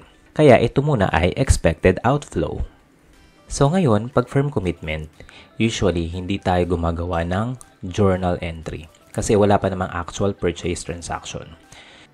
Pero, kapag ang firm commitment ay isang hedge item sa isang fair value hedge, kailangan nating magkaroon ng journal entry for the firm commitment. So, gagawa tayo ng entrada sa libro. Pero para saan yung entrada sa libro? Ang e-entradahan lang natin sa libro kapag firm commitment at siya ay hedge item sa isang fair value hedge is yung changes. So, ganun uli, kapag changes, meron tayong cumulative. Pag cumulative, yun yung ipepresent natin na either asset or liability. At syempre, meron ding change na for the month, na yan yung magiging gains and losses natin na mag-a-appear sa income statement. So, ngayon, compute natin yung change on October 31, 2020. So, meron bang change? Siyempre, yung change natin will be based on the changes in the exchange rate. So, since ito pa lang yung ating start, obviously, wala pa talagang change na nangyayari. Kaya, 0 pa yung laman niya nung ating cumulative change tsaka nung for the month na change. So, ngayon, let us now proceed to the next date, November 30, 2020. So, ang number of USD natin, ulit, syempre, hindi naman nagbabago. Yan pa rin ay $500 US. So, ngayong November 30, ganun uli ang gagawin natin. Kukumpute natin yung magiging expected outflow natin at date of settlement. And again, gagamit tayo ng forward rate. Hindi tayo gagamit ng spot rate. So again, when we say forward rate, ito yung ine-expect natin magiging spot rate at date of settlement. So, magkano ang forward rate na gagamitin natin for November 30, 2020? Since 60 days na lang ang natitira until January 29, 2021, the settlement date, so ang gagamitin nating forward rate is 50.84. So, ito ang ating ginamit. Bakit? Kasi, on November 30, 2020, ang ine-expect nating magiging spot rate 60 days after November 30, which is January 29, 2021, ay 50.84. So, ngayon, i-multiply na natin. 500 multiplied by 50.84, that is 25,420 pesos. So, ngayon, tingnan natin kung merong changes. Meron ba? And again, ang basis natin ng change is the exchange rate. So, obviously, nagbago ang forward rate kaya meron tayong change. So, magkano ang change natin? So, dito sa cumulative, yan ay 345 pesos. Siya daw ay negative. Bakit siya negative? Kasi tumaas yung ating expected outflow dahil sa pagtaas ng ating forward rate. So, kaya siya negative kasi tumaas yung outflow. And, syempre, dahil naging liability siya, tumaas ang outflow, syempre, obviously, yan ay loss na 345 pesos. Ngayon, let us proceed to the next date, December 31, 2020. So, on December 31, 2020, ganun uli ang gagawin natin. Computein ang expected outflow. So, 500 USD multiplied by the forward rate on December 31, 2020. So, yun yung ine-expect nating magiging spot rate on January 29, 2021. At yun ay 50.38. So, ibig sabihin, ito ang ginamit natin. 50.38. Bakit? Kasi as of December 31 daw, 2020, which is 29 days na lang bago mag-settlement date, ang ine-expect nating magiging spot rate on this date, the date of settlement, is 50.38. So, i-multiply natin. So, pag binultiply mo yan, ang sagot ay 25,190 pesos. So, ito ang ating expected outflow as of December 31, 2020. So, anong nangyari sa outflow natin? Yan ba ay nagbago? Siyempre, nagbago na naman. So, unahin natin kumpitin ang change na cumulative. So, pag sinabi natin cumulative, dapat yung change is from the start, starting October 31. So, magkano yun? So, yan ay negative 115. So, ibig sabihin, liability. Bakit liability? Kasi, from October 31 na 25,075, tumaas siya, naging 25,190 na ang difference ay 115. Kaya siya ay negative kasi tumaas ang outflow. Pero for the month, syempre for the month of November, tayo ay magre-recognize ng gain na 230. Bakit gain? Kasi on November 30, ang ating expected outflow ay 25,420, which is bumaba on December 31, 2020. So bumaba ang outflow, syempre gain. O kaya, bumaba yung liability. So, gain. And now, let us proceed to the last date, the date of settlement, January 29, 2021. So, ganun uli. Ang kukumpitin natin is the outflow. Pero this time, hindi na siya expected outflow kasi siya na yung actual outflow. Bakit actual outflow na? Kasi date of settlement na to. Kasi ito na yung date na tayo ay bibili ng merchandise. So, $500 US At ang gagamitin natin is no longer a forward rate. Instead, this will be the spot rate. So, ang spot rate natin is 50.48.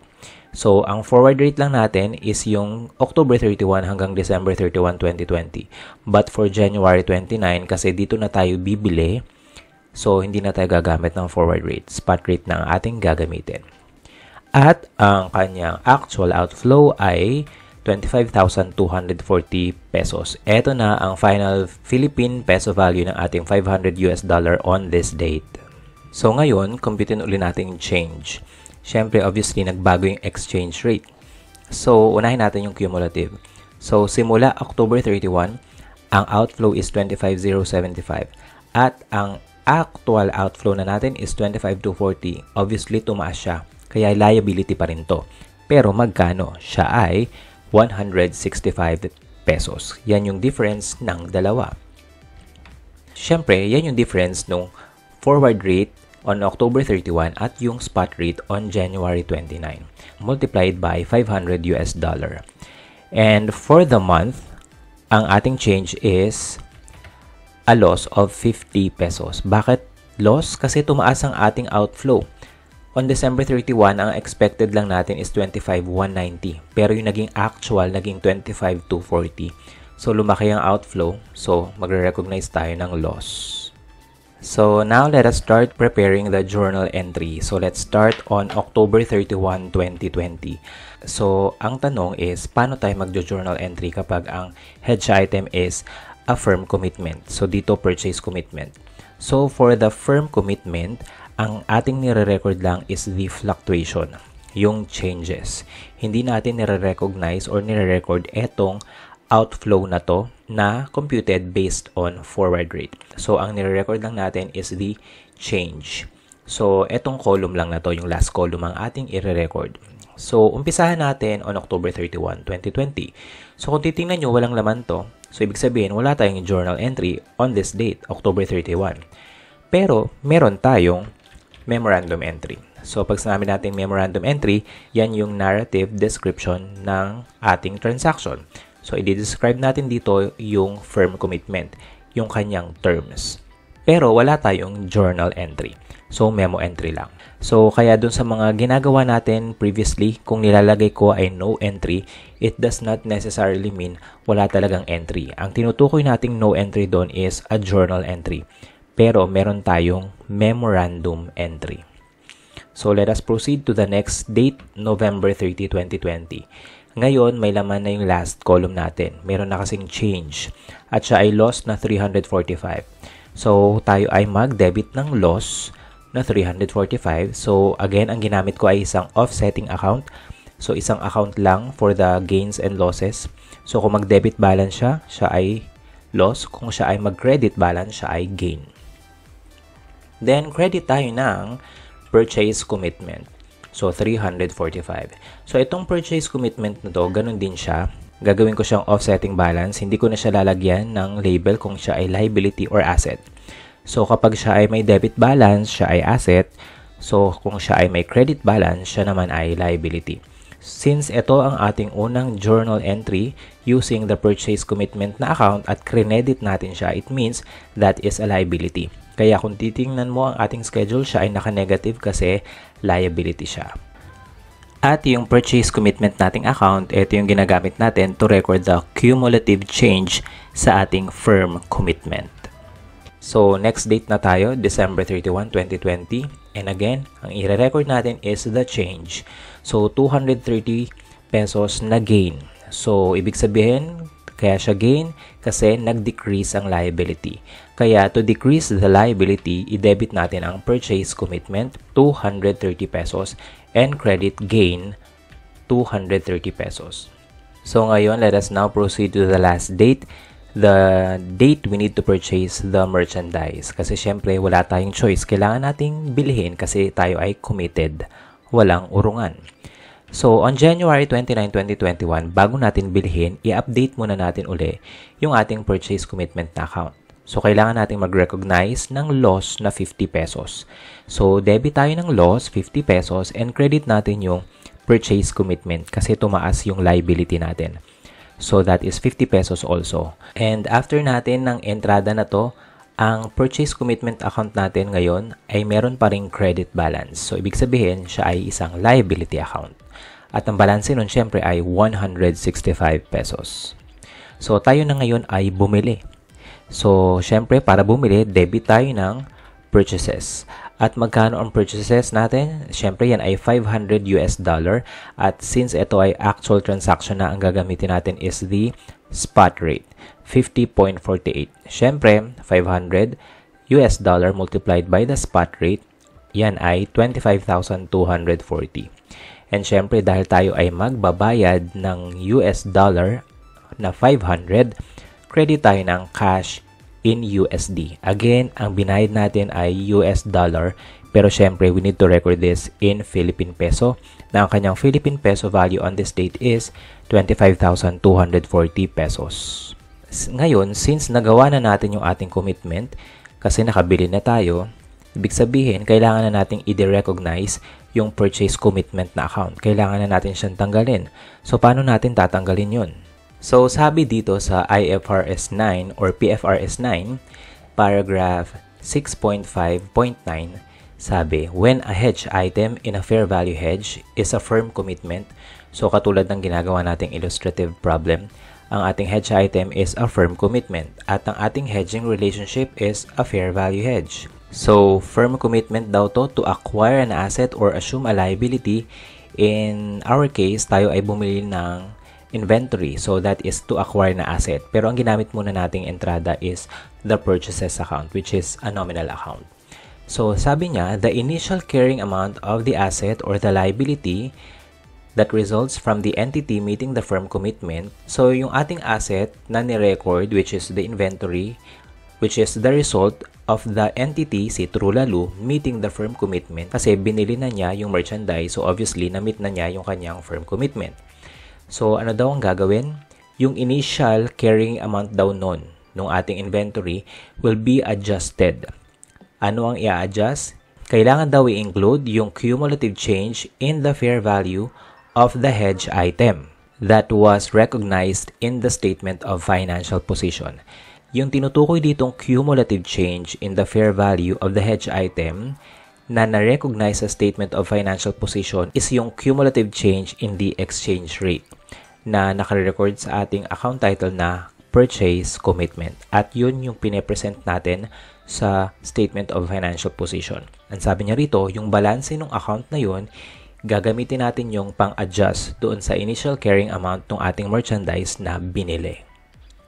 So sabi natin, ang purchase commitment natin dito is a liability. Ibig sabihin siya ay may credit balance at magkano? 165. So, ibig sabihin, ito daw ang gagamitin nating pang-adjust sa initial carrying amount ng ating merchandise na binili.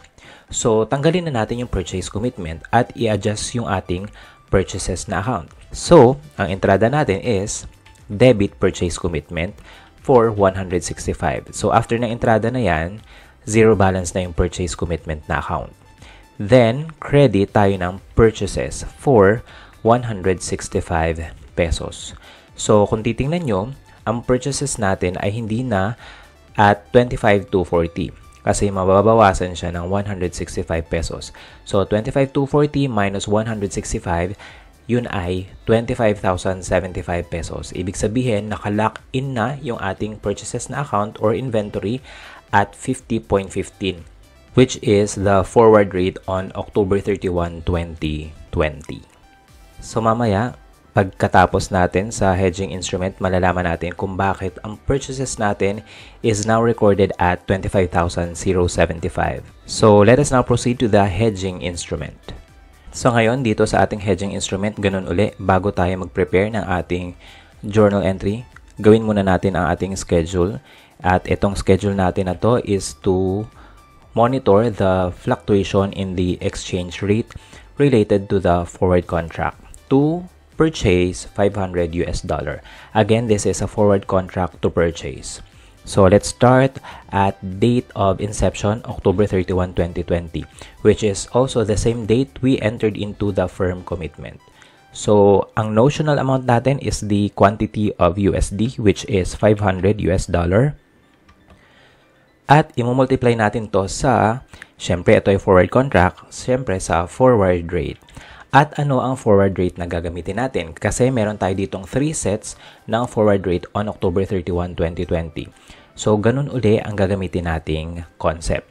Since ngayon ay October 31, 2020, which is 90 days pa until the settlement date of January 29, 2021, kaya ang ating gagamiting forward rate is 50.15, which is the 90-day forward rate. So, ano itong 50.15?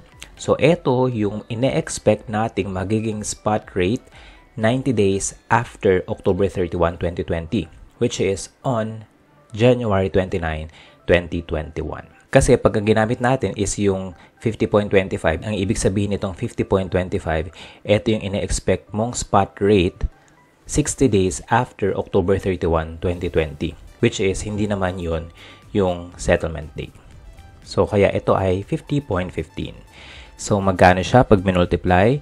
Yan na yung ating expected inflow at 25,075 pesos. So, kaya kung titingnan nyo dito sa ating schedule ng hedge item, ito expected outflow. Pero dito sa ating hedging instrument, expected inflow. Siyempre, usually, para magkaroon ng effective na hedging activity, kailangan opposite sila. So, ngayon, ito ay expected inflow lang. Bakit siya expected? Kasi hindi pa naman yan yung actual na spot rate at date of settlement. So ngayon, dahil ito ay forward contract, so kailangan natin kumpitin yung change. At dalawang ating changes na kukumpitin, isang cumulative, na yan yung derivative. It's either an asset or liability. At ito yung nag-a-appear sa statement of financial position. At isang for the month. At yun yung gain or loss na makikita sa income statement. And again, yung ating gain or loss in the change in the derivative instrument will no longer be separated into the spot element and forward element kasi nga sabi rito, the forward element is included in the hedging relationship. So, kasama dapat siya dito. So, ngayon, meron bang change as of October 31, 2020? So, obviously, wala tayong change. Bakit walang change? Kasi ito pa lang yung start, the date of inception. Tsaka wala naman tayong binayaran na premium para ma-acquire yung ating forward contract. So, dito, walang value ang ating derivative. Kaya, let's proceed to the next date, November 30, 2020. So, ganun uli ang procedure natin. Kukumpitin natin ang ating expected inflow as of November 30. So, 500 USD gamit ang forward rate natin na 50.84. So, bakit 50.84? Kasi on November 30, dapat ang gamitin nating forward rate is yung ine-expect nating magiging spot rate at date of settlement, which is 60 days after November 30, 2020. Kaya, ang ginamit natin is 50.84. Kasi ito ang ine-expect nating magiging spot rate 60 days after, which is January 29, 2021. So, i-multiply natin to. Ang peso value niya is 25,420. So, this is in Philippine peso. So, ngayon, meron na ba tayong change? Siyempre, meron ng change. At magkano? Siya ay 345 pesos. So, positive siya rito. It means this is an asset. So, bakit siya asset? Kasi tumaas ang ating expected inflow from a forward rate of 50.50 naging 50.84. So, 345 ang ating value ng derivative, which is to be presented in the asset section of the statement of financial position. And syempre, ang isa pa nating basis para ma-analyze whether a derivative is an asset or a liability is the comparison of the inflow and outflow. Ang ating inflow as of this date, November 30, 2020, is 25,420. Sabi natin, kapag ang inflow is greater than outflow, siya ay asset.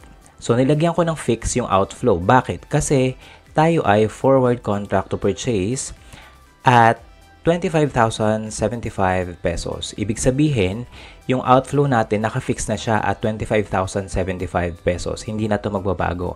Ang magfa-fluctuate na lang is the inflow. At as of this date, November 30, 2020, siya ay naka 25,420 pesos. So, ibig sabihin, mas malaki ang 25,420 kaysa sa outflow. So, ang difference nila is an asset. At magkano ang difference? that is 345. And syempre, kapag ang outflow naman is greater than the inflow, obviously, ang difference nila will be a liability. So, ito pa yung isa nating basis to analyze whether a change or the value of derivative is an asset or a liability. Then now, meron ba tayong change for the month of November? Syempre, meron. Magkano? 345, which is a gain. Bakit siya gain? Kasi nagkaroon tayo ng asset at tumaas ang inflow. So, gain siya na 345. Now, let us proceed to the next date, December 31, 2020. So, ganun uli, on this date, December 31, 2020, kukumpitin uli natin yung expected inflow. So, $500 US, ang gagamitin nating forward rate is 50.38. Again, yung 50.38 is as of December 31, 2020, yan yung ine-expect nating magiging spot rate 29 days after, which is on January 29, 2020. At magkano yun? 50.38. So, yan ang gagamitin natin. So, i-multiply na natin. 500 multiplied by 50.38. That is 25,190 pesos. So, ngayon, meron ba uling change? So, syempre, obviously, merong change. Computein muna natin yung cumulative. So, magkano ang cumulative change? That is 115 pesos. At siya ay positive. Ibig sabihin siya ay isang asset. So, kung ito ay cumulative change, so ang 115 ay na-compute as the difference between 25,075 and 25,190. And syempre, pag sinabing cumulative change, simula yan October 31, 2020, the inception date. Positive pa rin siya kasi mas malaki pa din yung expected inflow natin on December 31 compared doon sa expected inflow at the start. Yun nga lang, 150 na lang. Kaya siya ay asset. At kung ito naman ang gagamitin mong analysis, syempre, ang outflow natin is fixed at 25,075 pesos. Pero ang inflow natin as of this date, December 31, is 25,190, which is greater than outflow. Kaya ang difference pa din ay asset. Then, for the month of December, meron ba tayong change? Syempre, meron. Magkano? 213 na loss. So, bakit siya loss? Kasi bumaba ang expected inflow.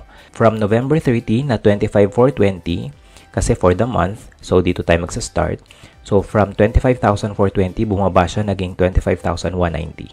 O kaya naman, from 345 na derivative asset, naging 115 na lang.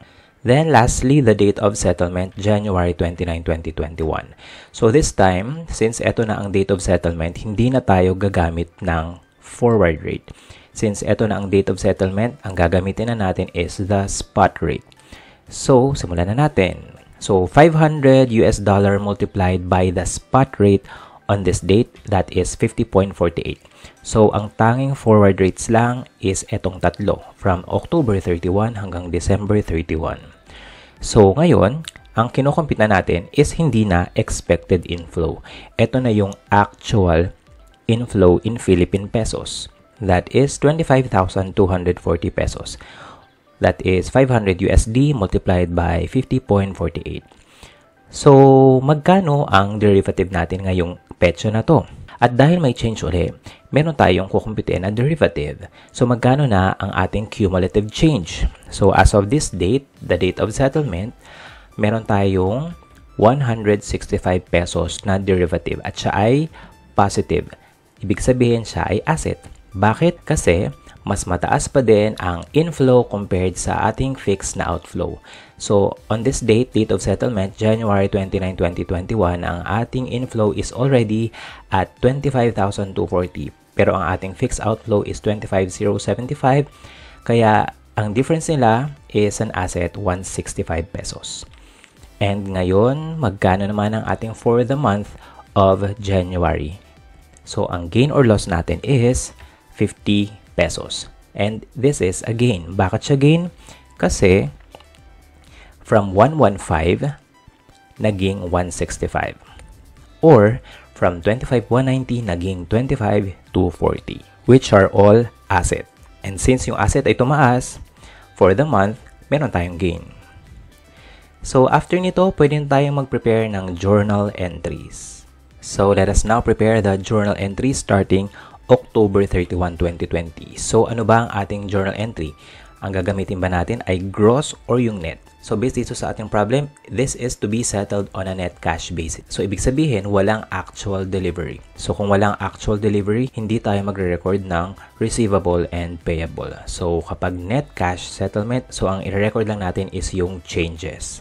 So, kung changes lang, so dito sa last column, ang gagamitin natin for the journal entries. So, on October 31, 2020, since wala namang laman itong gain or loss, ibig sabihin, wala tayong journal entry on this date. Pero, meron tayong memorandum entry. Again, ang wala is journal entry. Pero, meron tayong memorandum entry that will state the terms of the forward contract. Ngayon, punta tayo sa next date, November 30, 2020. So, meron ng laman itong column na to. Sabi niya, gain na 345 kasi nagkaroon tayo ng derivative na asset. So, dahil merong asset, so debit tayo ng asset. So, forward contract asset, 345 at record tayo ng gain, 345 pesos. Now, let us proceed to the next entry on December 31, 2020. So, sabi dito, may loss tayo na 230. Kaya tayo ay mag-debit ng loss for 230. At bakit tayo nagkaroon ng loss? Kasi there is a decrease in the forward contract asset. Kaya credit tayo ng forward contract asset by 230 para ang maging balance niya on this date is 115. The next, the date of settlement. So, January 29, 2021. So, bago tayo mag-settle, i-update muna natin ang ating derivative, the forward contract asset. Ibig sabihin, we need to recognize first a gain of 50 pesos. Bakit tayo mag-recognize ng gain na 50 pesos? Kasi itataas natin ang forward contract asset natin to 165. So, ang entrada is debit forward contract asset for 50 pesos and credit gain 50 pesos.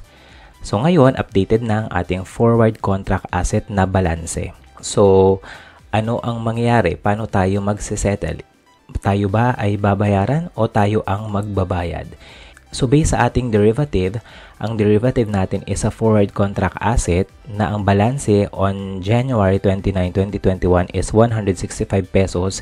Ibig sabihin, tayo ay makakatanggap. Babayaran tayo ng other party in the forward contract. Bakit niya tayo babayaran? Kasi, ang ating inflow at date of settlement, which is based on the spot rate, is 25,240. Which is greater than our outflow na 25,075. So, ibig sabihin, yung ilalabas natin, mas maliit yon sa dapat nating matanggap. And since ito ay net settlement, yung difference na lang ang basis ng settlement. At since mas malaki ang inflow, tayo ay makakatanggap. At magkano ang matatanggap natin? Yung difference ng dalawa, which is the balance of the derivative asset. Kaya, ang entrada natin to receive the difference, which is the net cash settlement, is debit cash in Philippine peso. Magkano siya? 165 and credit the forward contract asset 165 pesos. So, ang natanggap natin is a cash in Philippine peso. Hindi tayo rito makakatanggap ng $500 kahit na ito ay forward contract to purchase. Kasi this is a net cash basis. Wala ritong magiging actual delivery. Ibig sabihin, hindi magdi-deliver ng $500 yung other party papunta sa atin. Ngayon, balik tayo dito sa ating purchases.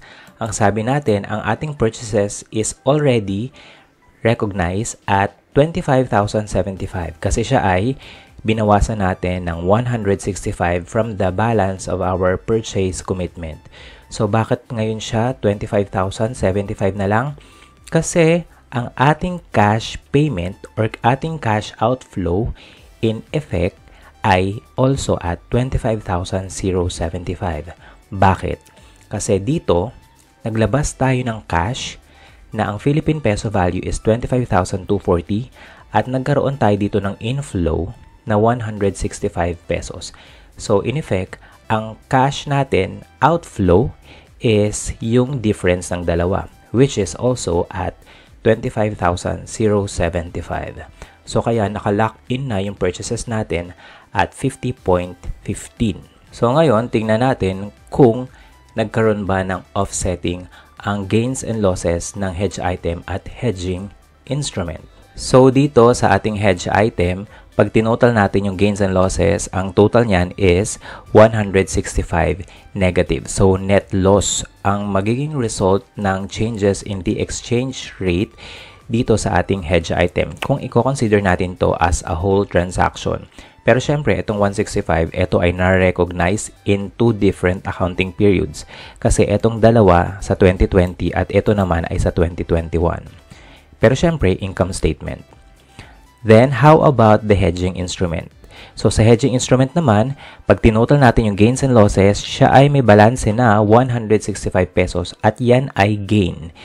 So, yung gain na 165, ganun din, ito ay na-recognize in two different accounting period. Kasi, itong dalawang to, ito ay ni-record noong 2020 in the income statement and etong 50 ay in 2021. So, nag-offset ba sila? Obviously, nag-offset sila kasi ito ay negative loss, ito ay positive na gain. So, nagkaroon ng full offset ang gains and losses between hedge item and hedging instrument. Siyempre, dahil ang mga ginamit natin dito ang rates ay parehas na forward rates at ang ating quantity ng US dollar ay parehas din at 500 US dollar. So ngayon, we're done with the accounting for purchase commitment as the hedge item in a fair value hedge using a derivative instrument as the hedging instrument. And syempre, ang forward element is included in the hedging relationship.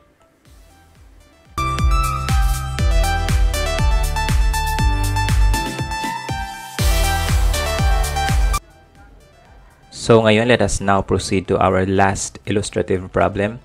And again, this is fair value hedge. Pero ang ating hedge item dito is sales commitment. So this is another type of firm commitment. Yun nga lang, tayo ay committed to make a sales transaction. Unlike kanina, ang ginawa natin is committed tayo to purchase a merchandise.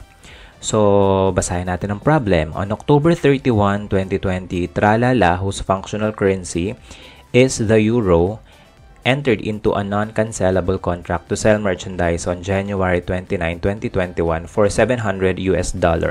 So, since ang functional currency ni Tralala is euro and yung ating selling price is set at 700, pero ang currency niya is in US dollar, which is a foreign currency, it means that this is a foreign currency transaction. So, tayo ay exposed sa risk from the fluctuation of exchange rate. Kaya sabi niya, dahil tayo ay exposed sa risk, si entity, si Tralala, entered into a 90-day forward contract. So again, ito ay isang derivative instrument. At para saan daw? To sell $700 US. So magbebenta tayo ng $700 US gamit tong forward contract after 90 days. At magkano daw natin siya ibebenta? At 56,105 euro. So, ito yung ating fixed price. So, this is an inflow. So, ang inflow natin after 90 days is naka-fix na at 56,105 kasi tayo rito ay magbebenta. So, kung ang inflow ay naka-fix, ibig sabihin, ang mag-fluctuate is yung outflow. So, kaya, pag tayo ay gumawa ng journal entries, ang mag-fluctuate is yung ating expected outflow or expected payable. So, the forward contract is designated as a hedging instrument in a fair value hedge of the sales commitment. So, ang ating hedging instrument dito, again, is the forward contract, which is a derivative instrument. At ang ating hedging relationship is fair value hedge. So, ibig sabihin, yung changes in the fair value of the derivative will be recognized in profit or loss. So, ang question is, lahat ba ng changes in the fair value of the derivative will become part of the hedging relationship? Ang sagot ay oo. So, lahat ng gains and losses ng hedging instrument natin ay magiging part ng hedging relationship. Ibig sabihin, lahat yun ay ipang o-offset natin. Bakit? Kasi ang sabi dito, the forward element is included in the hedging relationship. It means that yung spot element hindi na natin ihihiwalay from the forward element. So, there is no need to separate the two kasi nga yung buong change in the fair value of the derivative ay gagamitin nating pang-offset dito sa ating hedging activity. So the entity prepares monthly financial statements. Then the forward contract is to be settled with actual delivery. So ibig sabihin, hindi tayo magne-net cash settlement. Ito ay gross settlement kasi etong $700 na to, i-deliver talaga natin to doon sa party na katransact natin dito sa forward contract after 90 days. Kasi daw sabi, with actual delivery. So punta na tayo ngayon sa ating Excel file. So ngayon, let us proceed to our Excel file. So, ang gagawin natin is magpe-prepare tayo ng ating journal entries. Pero bago tayo mag-prepare ng journal entries, tayo muna gumawa na ating schedule. So, ang ating schedule na ito, yung gagamitin natin for the preparation of journal entries para madali na lang tayo mamaya. So, para saan to? So, ito yung ating monitoring ng ating hedge item. So, again, ano ba ang ating hedge item? Ito ay ang ating sales commitment. Sabi rito, tayo ay committed on January 29, 2021 na magbenta ng merchandise at a fixed price of $700. And syempre, since fixed ang ating selling price pero denominated siya in foreign currency, so hindi fixed ang euro. Kasi nga, this is a foreign currency transaction. And since ang functional currency natin is euro, we need to record all transaction in euro. So, kaya kailangan nating i-monitor magkano kaya yung magiging euro value nitong $700 na makokolekta natin on January 29, 2021. So, let's start. So, umpisahan natin sa October 31, 2020, which is the date we entered into the non-cancelable contract to sell. So, let's start with the number of US dollar, which is 700. Then, i-multiply natin sa exchange rate. So, ano ang exchange rate na gagamitin natin? So, ang gagamitin natin is the forward rate. We will not use the spot rate. Bakit? Kasi hindi pa naman ito actual sales transaction. Ito pa lang yung date kung kailan tayo pumasok sa ating commitment. So, dahil hindi pa naman talaga ito yung actual sales transaction, forward rate pa lang ang ating gagamitin. Hindi pa tayo gagamit ng spot rate. And, ang forward rate na gagamitin natin, syempre, is yung ine-expect nating magiging spot rate at date of settlement. Pero kung titignan nyo ang ating data, so ang data natin dito for forward rates, meron tayong 90-day forward, 60-day, and 29 days. So ano ang gagamitin natin dyan? So ang ating gagamitin forward rate is 80.15. So bakit 80.15? Meron tayong 80.25 at 80.59. So bakit natin pinili ang 80.15? Dahil ito daw yung ina-expect nating magiging spot rate 90 days after October 31, 2020. At ano ang 90 days after October 31, 2020? That is the date of settlement, January 29, 2021. So ganun lagi uli ang magiging basis natin on which forward rate will be used in the computation. So, i-multiply natin. $700 multiplied by 80.15, that is the expected inflow of 56,105 euro. So, sabi natin dito, ito ang expected inflow which is the euro value of the $700. Ito ang ina-expect natin magiging euro value on January 29, 2021 based on a 90-day forward rate of 80.15. And syempre, hindi naman ito yung lumilitaw sa financial statement. Ang lumilitaw lang sa financial statement ay ang changes. And for the firm commitment, dalawa ang ating minomonitor na change, isang cumulative at isang for the month. So, unahin natin yung cumulative. Syempre, as of this date, ito pa naman ay start pa lang. So, wala pa tayong cumulative change. Maski yung for the month, wala pa rin tayong i-recognize na gain or loss kasi wala pa naman talagang change in the exchange rate. Kaya pumunta na tayo sa next date which is November 30, 2020. So, on November 30, 2020, ganun uli, kailangan nating kumputin kung magkano kaya yung magiging expected inflow natin in euro value at date of settlement, January 29, 2021. So, let's start with $700 multiplied by the forward rate on this date. Ang gagamitin natin is 80.84. So, bakit 80.84? Kasi, ito yung forward rate which is the ini-expect nating magiging spot rate at date of settlement, which is 60 days after November 30.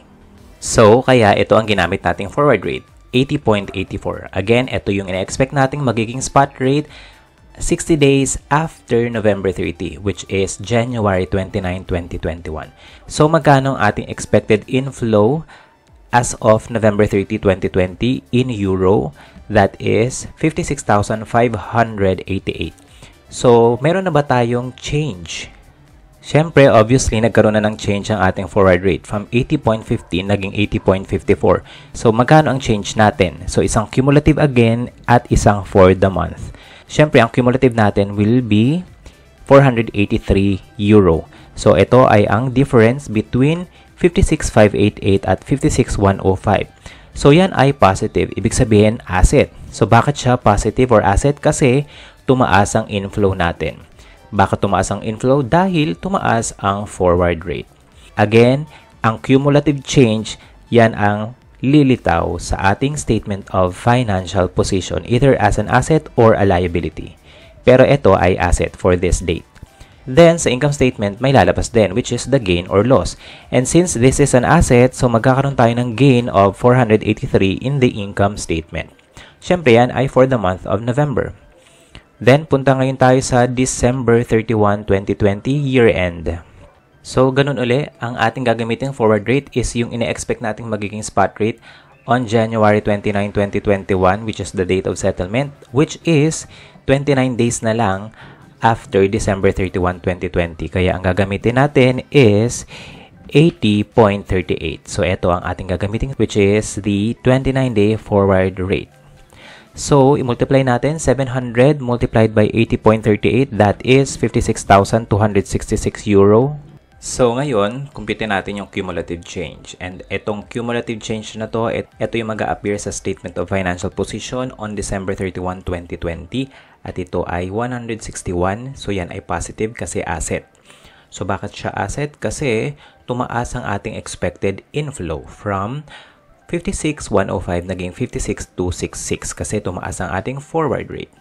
Siyempre, kung may lilitaw sa SFP, sa balance sheet, may lilitaw sa income statement, and that will be the gain or loss for the month of December. And magkano yon? Yon ay 322 euro. At ito ay loss. Bakit siya loss? Kasi bumaba yung asset from 483 naging 161.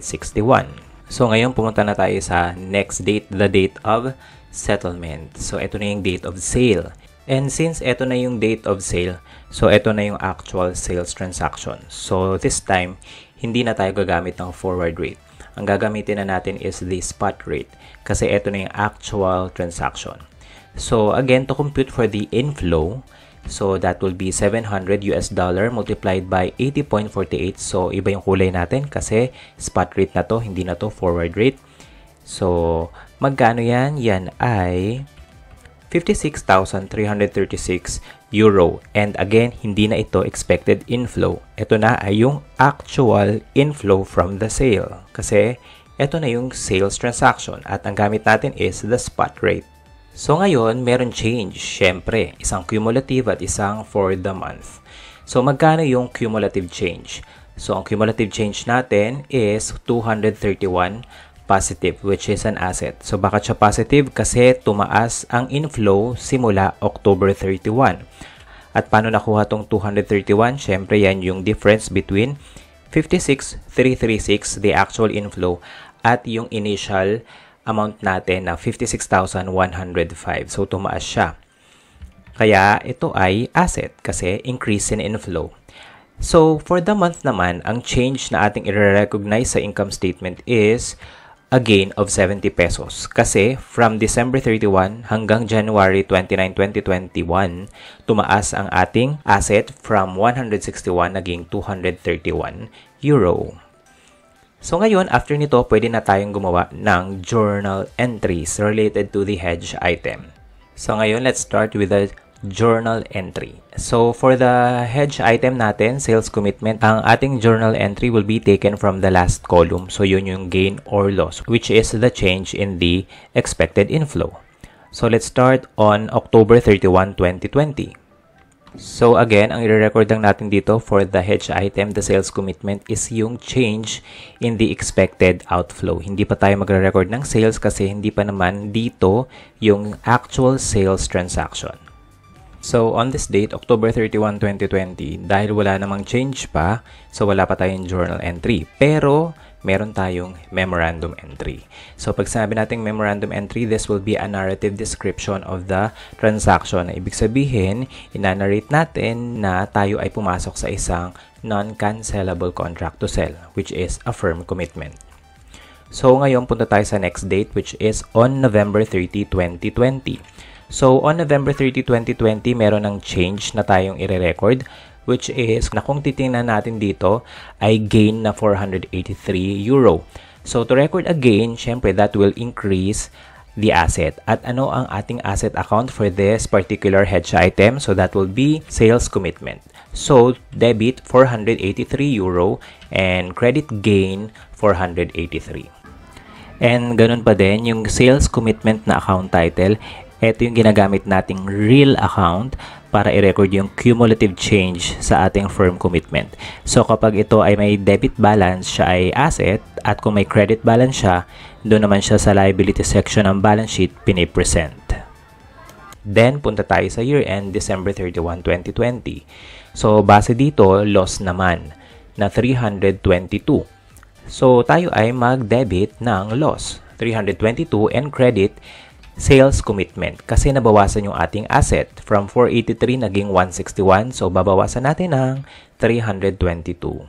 Then lastly, punta tayo sa date of settlement, which is January 29, 2021. So dito na mangyayari yung actual sales transaction. So tayo na ay magbebenta kasi tayo ay committed.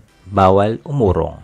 Pero bago natin i-record yung sales transaction, i-update muna natin yung ating sales commitment account. Based dito sa ating schedule, magre-record pa tayo ng 70 euro na gain for the month of January in 2021, which means this is an increase in asset. At ang asset account natin is the sales commitment.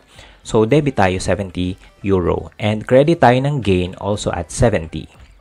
So ngayon, after nito, ang sales commitment balance will be 231 and yan ay may debit balance, which is an asset. Then, after nyan, pwede na tayo mag-entrada ng ating sales. So, to record the sales transaction, tayo ay mag-debit ng cash USD.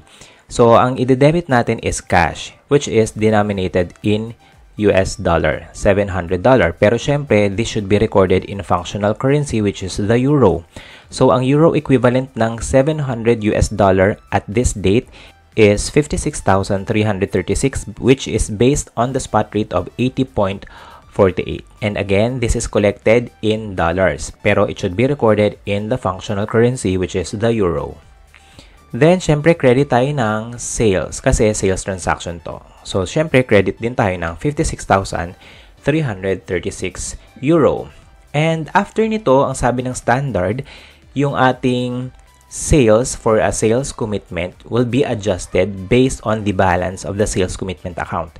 Since merong debit balance ang ating sales commitment account at kailangan na natin itong i-recognize kasi tayo ay nagkaroon na ng actual sales transaction which affected the profit or loss, so kailangan na nating i-recognize yung ating sales commitment na account by a credit to sales commitment kasi nga debit balance yan. So magka-credit tayo ng sales commitment na account for 231 euro kasi yan na lang yung balance. Then debit tayo ng sales.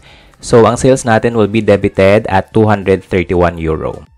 So after ng entry na to, ang sales balance natin is the difference between 56,336 and 231, and that is 56,105. So, ibig sabihin, yung sales natin, malalock in siya at 80.15 na forward rate, which is at 56,105.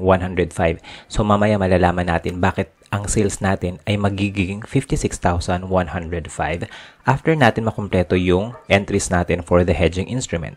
Kaya, let us now proceed to our hedging instrument. So ngayon, for the hedging instrument, again, katulad kanina, let us prepare first the schedule to facilitate our journal entries later on for the hedging instrument. So, eto namang schedule na to is to monitor again the changes in the exchange rate. At para saan? Para ito doon sa outflow. Kasi syempre, kung dito inflow, dapat dito outflow. Syempre, dapat opposite sila. Supposedly, dapat opposite sila. So, bakit outflow? Kasi ang inflow natin for the hedging instrument is already fixed. Bakit? Kasi ang sabi natin dito, yung 90-day forward contract natin is to sell $700 at a fixed price of 56,100 euro. Ibig sabihin, eto na yung inflow natin. Naka-fix na siya sa 56,105. Kaya, ang ating imo-monitor na lang is yung fluctuation ng ating exchange rate related sa euro value ng ating magiging outflow. So, let's start on the date of inception, which is October 31, 2020, which is the same date we entered into the firm commitment. So, ang ating notional amount is $700 multiplied by the forward rate. Since ito ay forward contract, ang gagamitin natin ay forward rate. So, again, ano ang forward rate? Ito yung ine-expect nating magiging spot rate at date of settlement of the forward contract, which is January 29, 2021. So, on January 29, 2021, which is 90 days after October 31, 2020, ang forward rate natin is 80.15. So, again, ito uli ang ating gagamitin, 80.15. Kasi nga, as of this date, October 31, meron pang 90 days until the date of settlement, which is January 29, 2021. So, multiply natin, 700 multiplied by 80.15. Ang euro value ng ating expected outflow is 56,105. So, again, ito ang ating expected outflow or expected liability. So, ngayon, hindi ito yung actual na lilitaw sa ating financial statement. Kasi, ang lilitaw dapat is yung value ng derivative. Again, ang value ng derivative ay nakukuha sa changes in the underlying value of measure. So, kailangan magbago muna yung exchange rate bago magkaroon ng value ang ating derivative. And, lagi na dalawa ang change na kinukompute natin. Isang cumulative at isang for the month. So, yung cumulative, yan yung lumilitaw sa ating balance sheet. At yung for the month, which is the gain or loss, syempre, yan yung lilitaw sa ating income statement. At bakit sa income statement? Kasi ang ating hedging relationship is fair value hedge. Ibig sabihin, all changes in the fair value of the hedging instrument will be recorded in the profit or loss. Bakit all changes? Kasi ang forward element natin is included in the hedging relationship. Ibig sabihin, any amount recorded here as part of the gain or loss, hindi na natin kailangang i-split pa or i-separate yung related or attributable sa spot element at yung attributable sa forward element. So, kung ano man yung change na lalabas dito, yun na yung mag-a-appear sa profit or loss na gagamitin nating pang-offset dito sa change in the fair value of our hedge item. So, ngayong petsa na to, October 31, 2020, meron na bang change? Syempre, wala pang change kasi ito pa lang ang start ng ating forward contract. Kaya pumunta na tayo sa next date, which is November 30, 2020. So, again, kukumpitin natin yung ating expected outflow based on the ine-expect nating magiging spot rate at date of settlement. So, let's start with $700 multiplied by the forward rate. Ang forward rate natin is 80.84. So again, bakit uli 80.84? Kasi as of November 30, 2020, which is the current date, meron na lang 60 days until January 29, 2021, which is the date of settlement, na ang spot rate na ina-expect natin on this date is 80.84, which is the forward rate. Kaya ito ang gagamitin natin. So, $700 multiplied by 80.84 euro. So, ang euro value ng ating expected outflow as of this date is 56,588. At syempre, pwede na natin makompute ang change kasi nagbago ng ating forward rate. So, isang cumulative at isang for the month. At ano ang cumulative change? That is 483 euro at yan daw ay negative. Ibig sabihin, liability. At bakit yan ay liability? Kasi ang ating outflow ay tumaas dahil ang forward rate ay tumaas from 80.15 naging 80.84. Tsaka syempre, to analyze whether this is a liability or an asset, babalik tayo dun sa ginagamit natin kanina, yung comparison ng inflow and outflow. Ang sabi natin, if yung inflow is greater than outflow, syempre, ang difference niyan will be an asset kasi mas malaki yung matatanggap natin kaysa sa ilalabas natin. Pero if the outflow is greater than the inflow, obviously mas malaki ang ilalabas. So, ang difference is a liability. So, ano ba itong 483? Sabi niya liability. So, kung liability to, ibig sabihin daw ang outflow is greater than inflow. Bakit? Kasi ang outflow natin as of this date, November 30, is 56,588. Pero ang inflow natin, which is fixed at 56,105, ibig sabihin, ang inflow natin is mas mababa talaga kumpara sa outflow. Kaya ang difference is a liability. Kaya ito ay liability. So ngayon, syempre may cumulative, meron tayong for the month. Since ito yung first reporting period natin after the date of inception, so, yung gain or loss natin, so similar din siya at 483 loss. At syempre, dahil tumaas ang outflow, so ito ay loss, negative 483 euro. So, ngayon pumunta na tayo sa ating December 31, 2020 year-end. So, ganun pa rin, kumputin ang expected outflow in euro. So, tayo ay 700 USD multiplied by the forward rate. And since ito ay December 31, 2020, so ang ating i-forecast na lang is yung magiging spot rate at date of settlement, which is ilang araw na lang ang natitira? 29 days. Kaya, ang gagamitin nating forward rate is 80.38, which is as of December 31, 2020, ito yung ina-expect nating magiging spot rate after 29 days, which is January 29, 2021, the settlement date. So, multiply natin 700 US dollar multiplied by 80.38. Ang euro value niya is 56,266. At syempre, meron uling change. Isang cumulative at isang for the month. Ang cumulative is 161 at negative siya. Ibig sabihin, liability. Bakit? Kasi ang outflow natin is mas malaki pa din compared sa inflow. Tatandaan nyo lagi na ang inflow natin dito ay 56,105 euro.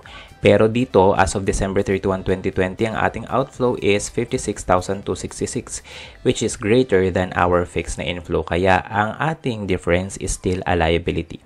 Magkano? 161. And ito yung cumulative change. So, ito ay na-compute as the difference between the two. Or the difference between 80.38 and 80.50 na forward rate. Siyempre, multiplied by the notional amount. Then, siyempre, meron din tayong for the month. At magkano siya? Siya ay gain na 322 euro. Bakit gain? Kasi bumaba ang liability from 483 naging 161. So, yan yung difference. O kaya, difference din yan ng 80.84 at 80.38. Dahil bumaba ang forward rate na related sa ating outflow, syempre, magkakaroon ng gain. So ngayon, punta na tayo sa ating date of settlement, which is January 29, 2021. So ganun uli, 700 US dollar multiplied by the spot rate. So ngayon, hindi na tayo gagamit ng forward rate. Bakit? Kasi eto na ang date of settlement. So ano ang spot rate at January 29? That is 80.48. So, multiply natin itong dalawa, that is 56,336. So, ito, hindi na to expected outflow. Ito na ay actual na outflow. So, may change ba uli? Siyempre, may change. Naging 80.48 ang ating exchange rate. So, magkano ang ating derivative right before settlement? So, ang cumulative change is 231, which is again a liability. Bakit liability? Kasi ang ating inflow, which is fixed at 56,105, ay mas maliit pa din kumpara sa outflow natin. Kasi ang actual outflow na natin is 56,336. So dahil mas malaki yan kesa sa inflow, liability pa din, 231 euro. At meron din tayong change for the month of January, that is 17 na loss. Bakit loss? Kasi tumaas ang ating liability from 161 naging 231 ang ating derivative na liability. So after nito, pwede na tayong mag-journal entry. So ngayon, for our journal entry, ang sabi dito, ito ay gross settlement. Bakit gross settlement?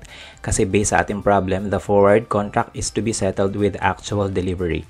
Ibig sabihin, dahil tayo ay magbebenta ng 700 US dollar, magkakaroon daw ng actual delivery. So, at date of settlement ng ating forward contract, tayo ay magdi-deliver ng $700 sa party na kakontrata natin dito sa forward contract. So, ano ang ating journal entry kapag may actual delivery? So, umpisahan natin, October 31, 2020. So, tayo ay magde-debit ng Euro receivable, which is the fixed inflow. So, kaya yan receivable kasi yan yung magiging inflow natin at a fixed amount of 56,105. Then, credit tayo ng dollar payable, which is 56,105 as well. Kasi as of this date, ang gamit nating forward rate is 80.15. So, ngayon, on October 31, 2020, ito ang ating mga accounts. Pero, syempre, hindi ito yung lalabas sa ating financial statement. Kasi ang lalabas sa ating financial statement is yung difference ng dalawa. Kasi, ang lumalabas lang sa ating financial statement, specifically the statement of financial position, is yung derivative. At syempre, ang derivative is yung difference ng ating inflow at outflow. And syempre, as of this date, October 31, 2020, ang ating expected inflow, ang receivable natin and payable is parehas pa, so wala silang difference. Kaya wala tayong value ng derivative. Kasi ang value ng derivative na lumilitaw sa ating statement of financial position is the difference between the receivable balance and the dollar payable balance. So again, dahil wala pang difference ang dalawa, wala pang value ang derivative on this date, October 31. So punta tayo ngayon sa next date, November 30, 2020. And syempre, ang ating mga journal entries will be based on the gain and loss dito sa ating last column. So sabi, tayo ay magre-recognize ng loss na 483. Kaya, syempre, debit tayo ng loss 483 at credit tayo ng dollar payable kasi ang dollar payable ang hindi fixed. Yan yung outflow na nagpa-fluctuate. So magkano? 483 credit. Then next day tayo, December 31, 2020. Then ang sabi dito sa ating schedule, dapat tayo mag-recognize ng gain na 322 euro. So syempre dahil gain yan ay decrease in liability kasi bumaba ang ating liability from 483 naging 161. So, debit tayo ng dollar payable. So, that is 322 and credit gain na 322. Then, punta ngayon tayo sa ating date of settlement. So, ang date of settlement is January 29, 2021. So, bago tayo mag-settle, i-update muna natin yung ating dollar payable kasi nagbago uli. Naging spot rate na ang basis natin. So, sabi rito, magre-record tayo ng loss na 70. So, debit tayo ng loss, 70 euro, then credit tayo ng dollar payable, 70 euro. So, ngayon, after ng journal entry na to, ang balanse na ng dollar payable is already at 56,336. So, pwede na tayo ngayon mag-settle ng ating forward contract. And sabi dito, sabi dito, meron tayong liability kasi mas mataas yung outflow kaysa sa magiging inflow natin. So, syempre, lugi tayo dun. Unfavorable sa atin ang result ng forward contract. Pero syempre, ang forward contract gives the holder the obligation. So, wala tayong choice kundi isettle ang obligation. So, gawin na natin. So, unahin natin yung pag-collect. So, tayo ay mag-debit cash in euro. At magkano ang makokolekta natin? Syempre, yun yung fixed amount, which is at 56,105. At i-credit natin yung ating euro receivable at 56,105. Tapos, ngayon, tayo ay mag-deliver. I-deliver natin ang $700 by crediting cash USD, pero ang euro value na i-record natin is 56,336. So again, itong credit cash in USD, ito yung actual delivery ng $700. And tayo ay magde-debit syempre ng dollar payable, which has a balance of 56,336 as well. So ngayon, ito ng ating mga journal entries related sa ating hedge item and hedging instrument. So sabi natin dito, ang sales natin is nakalock in sa 56,105 kasi binawasan natin siya ng 231. At bakit? Kasi ang natanggap lang nating cash dito is 56,105. So, ito yung euro value ng natanggap nating cash. Kasi ito yung fixed price sa ating forward contract.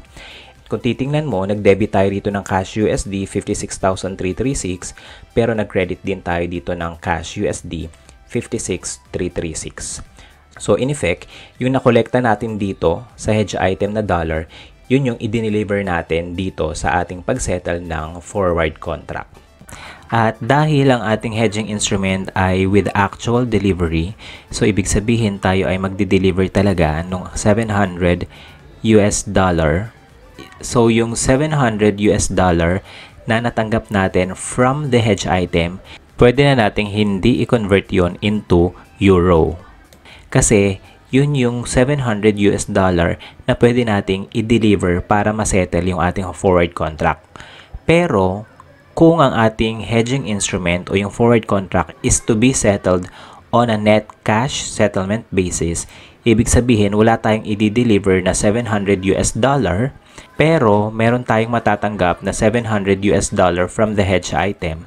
So, yung makokolekta natin doon sa hedge item, kailangan agad natin yung i-convert into the functional currency, the euro. Kasi kung hindi natin siya i-convert, may possibility na maging exposed pa rin siya sa fluctuation ng exchange rate between the euro and the dollar. Pero since dito nga sa ating problem ang ating hedging instrument ay with actual delivery, so okay lang na yung dollar na nakolekta natin from the hedge item ay hindi na natin in-convert diretso sa functional currency na euro kasi nga yun yung gagamitin nating US dollar na i-deliver natin to settle the forward contract.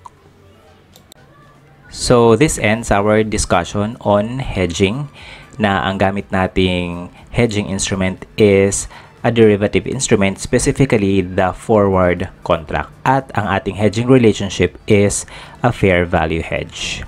So for the discussion about cash flow hedge, that will be in a separate video. So yun lang. So class dismiss.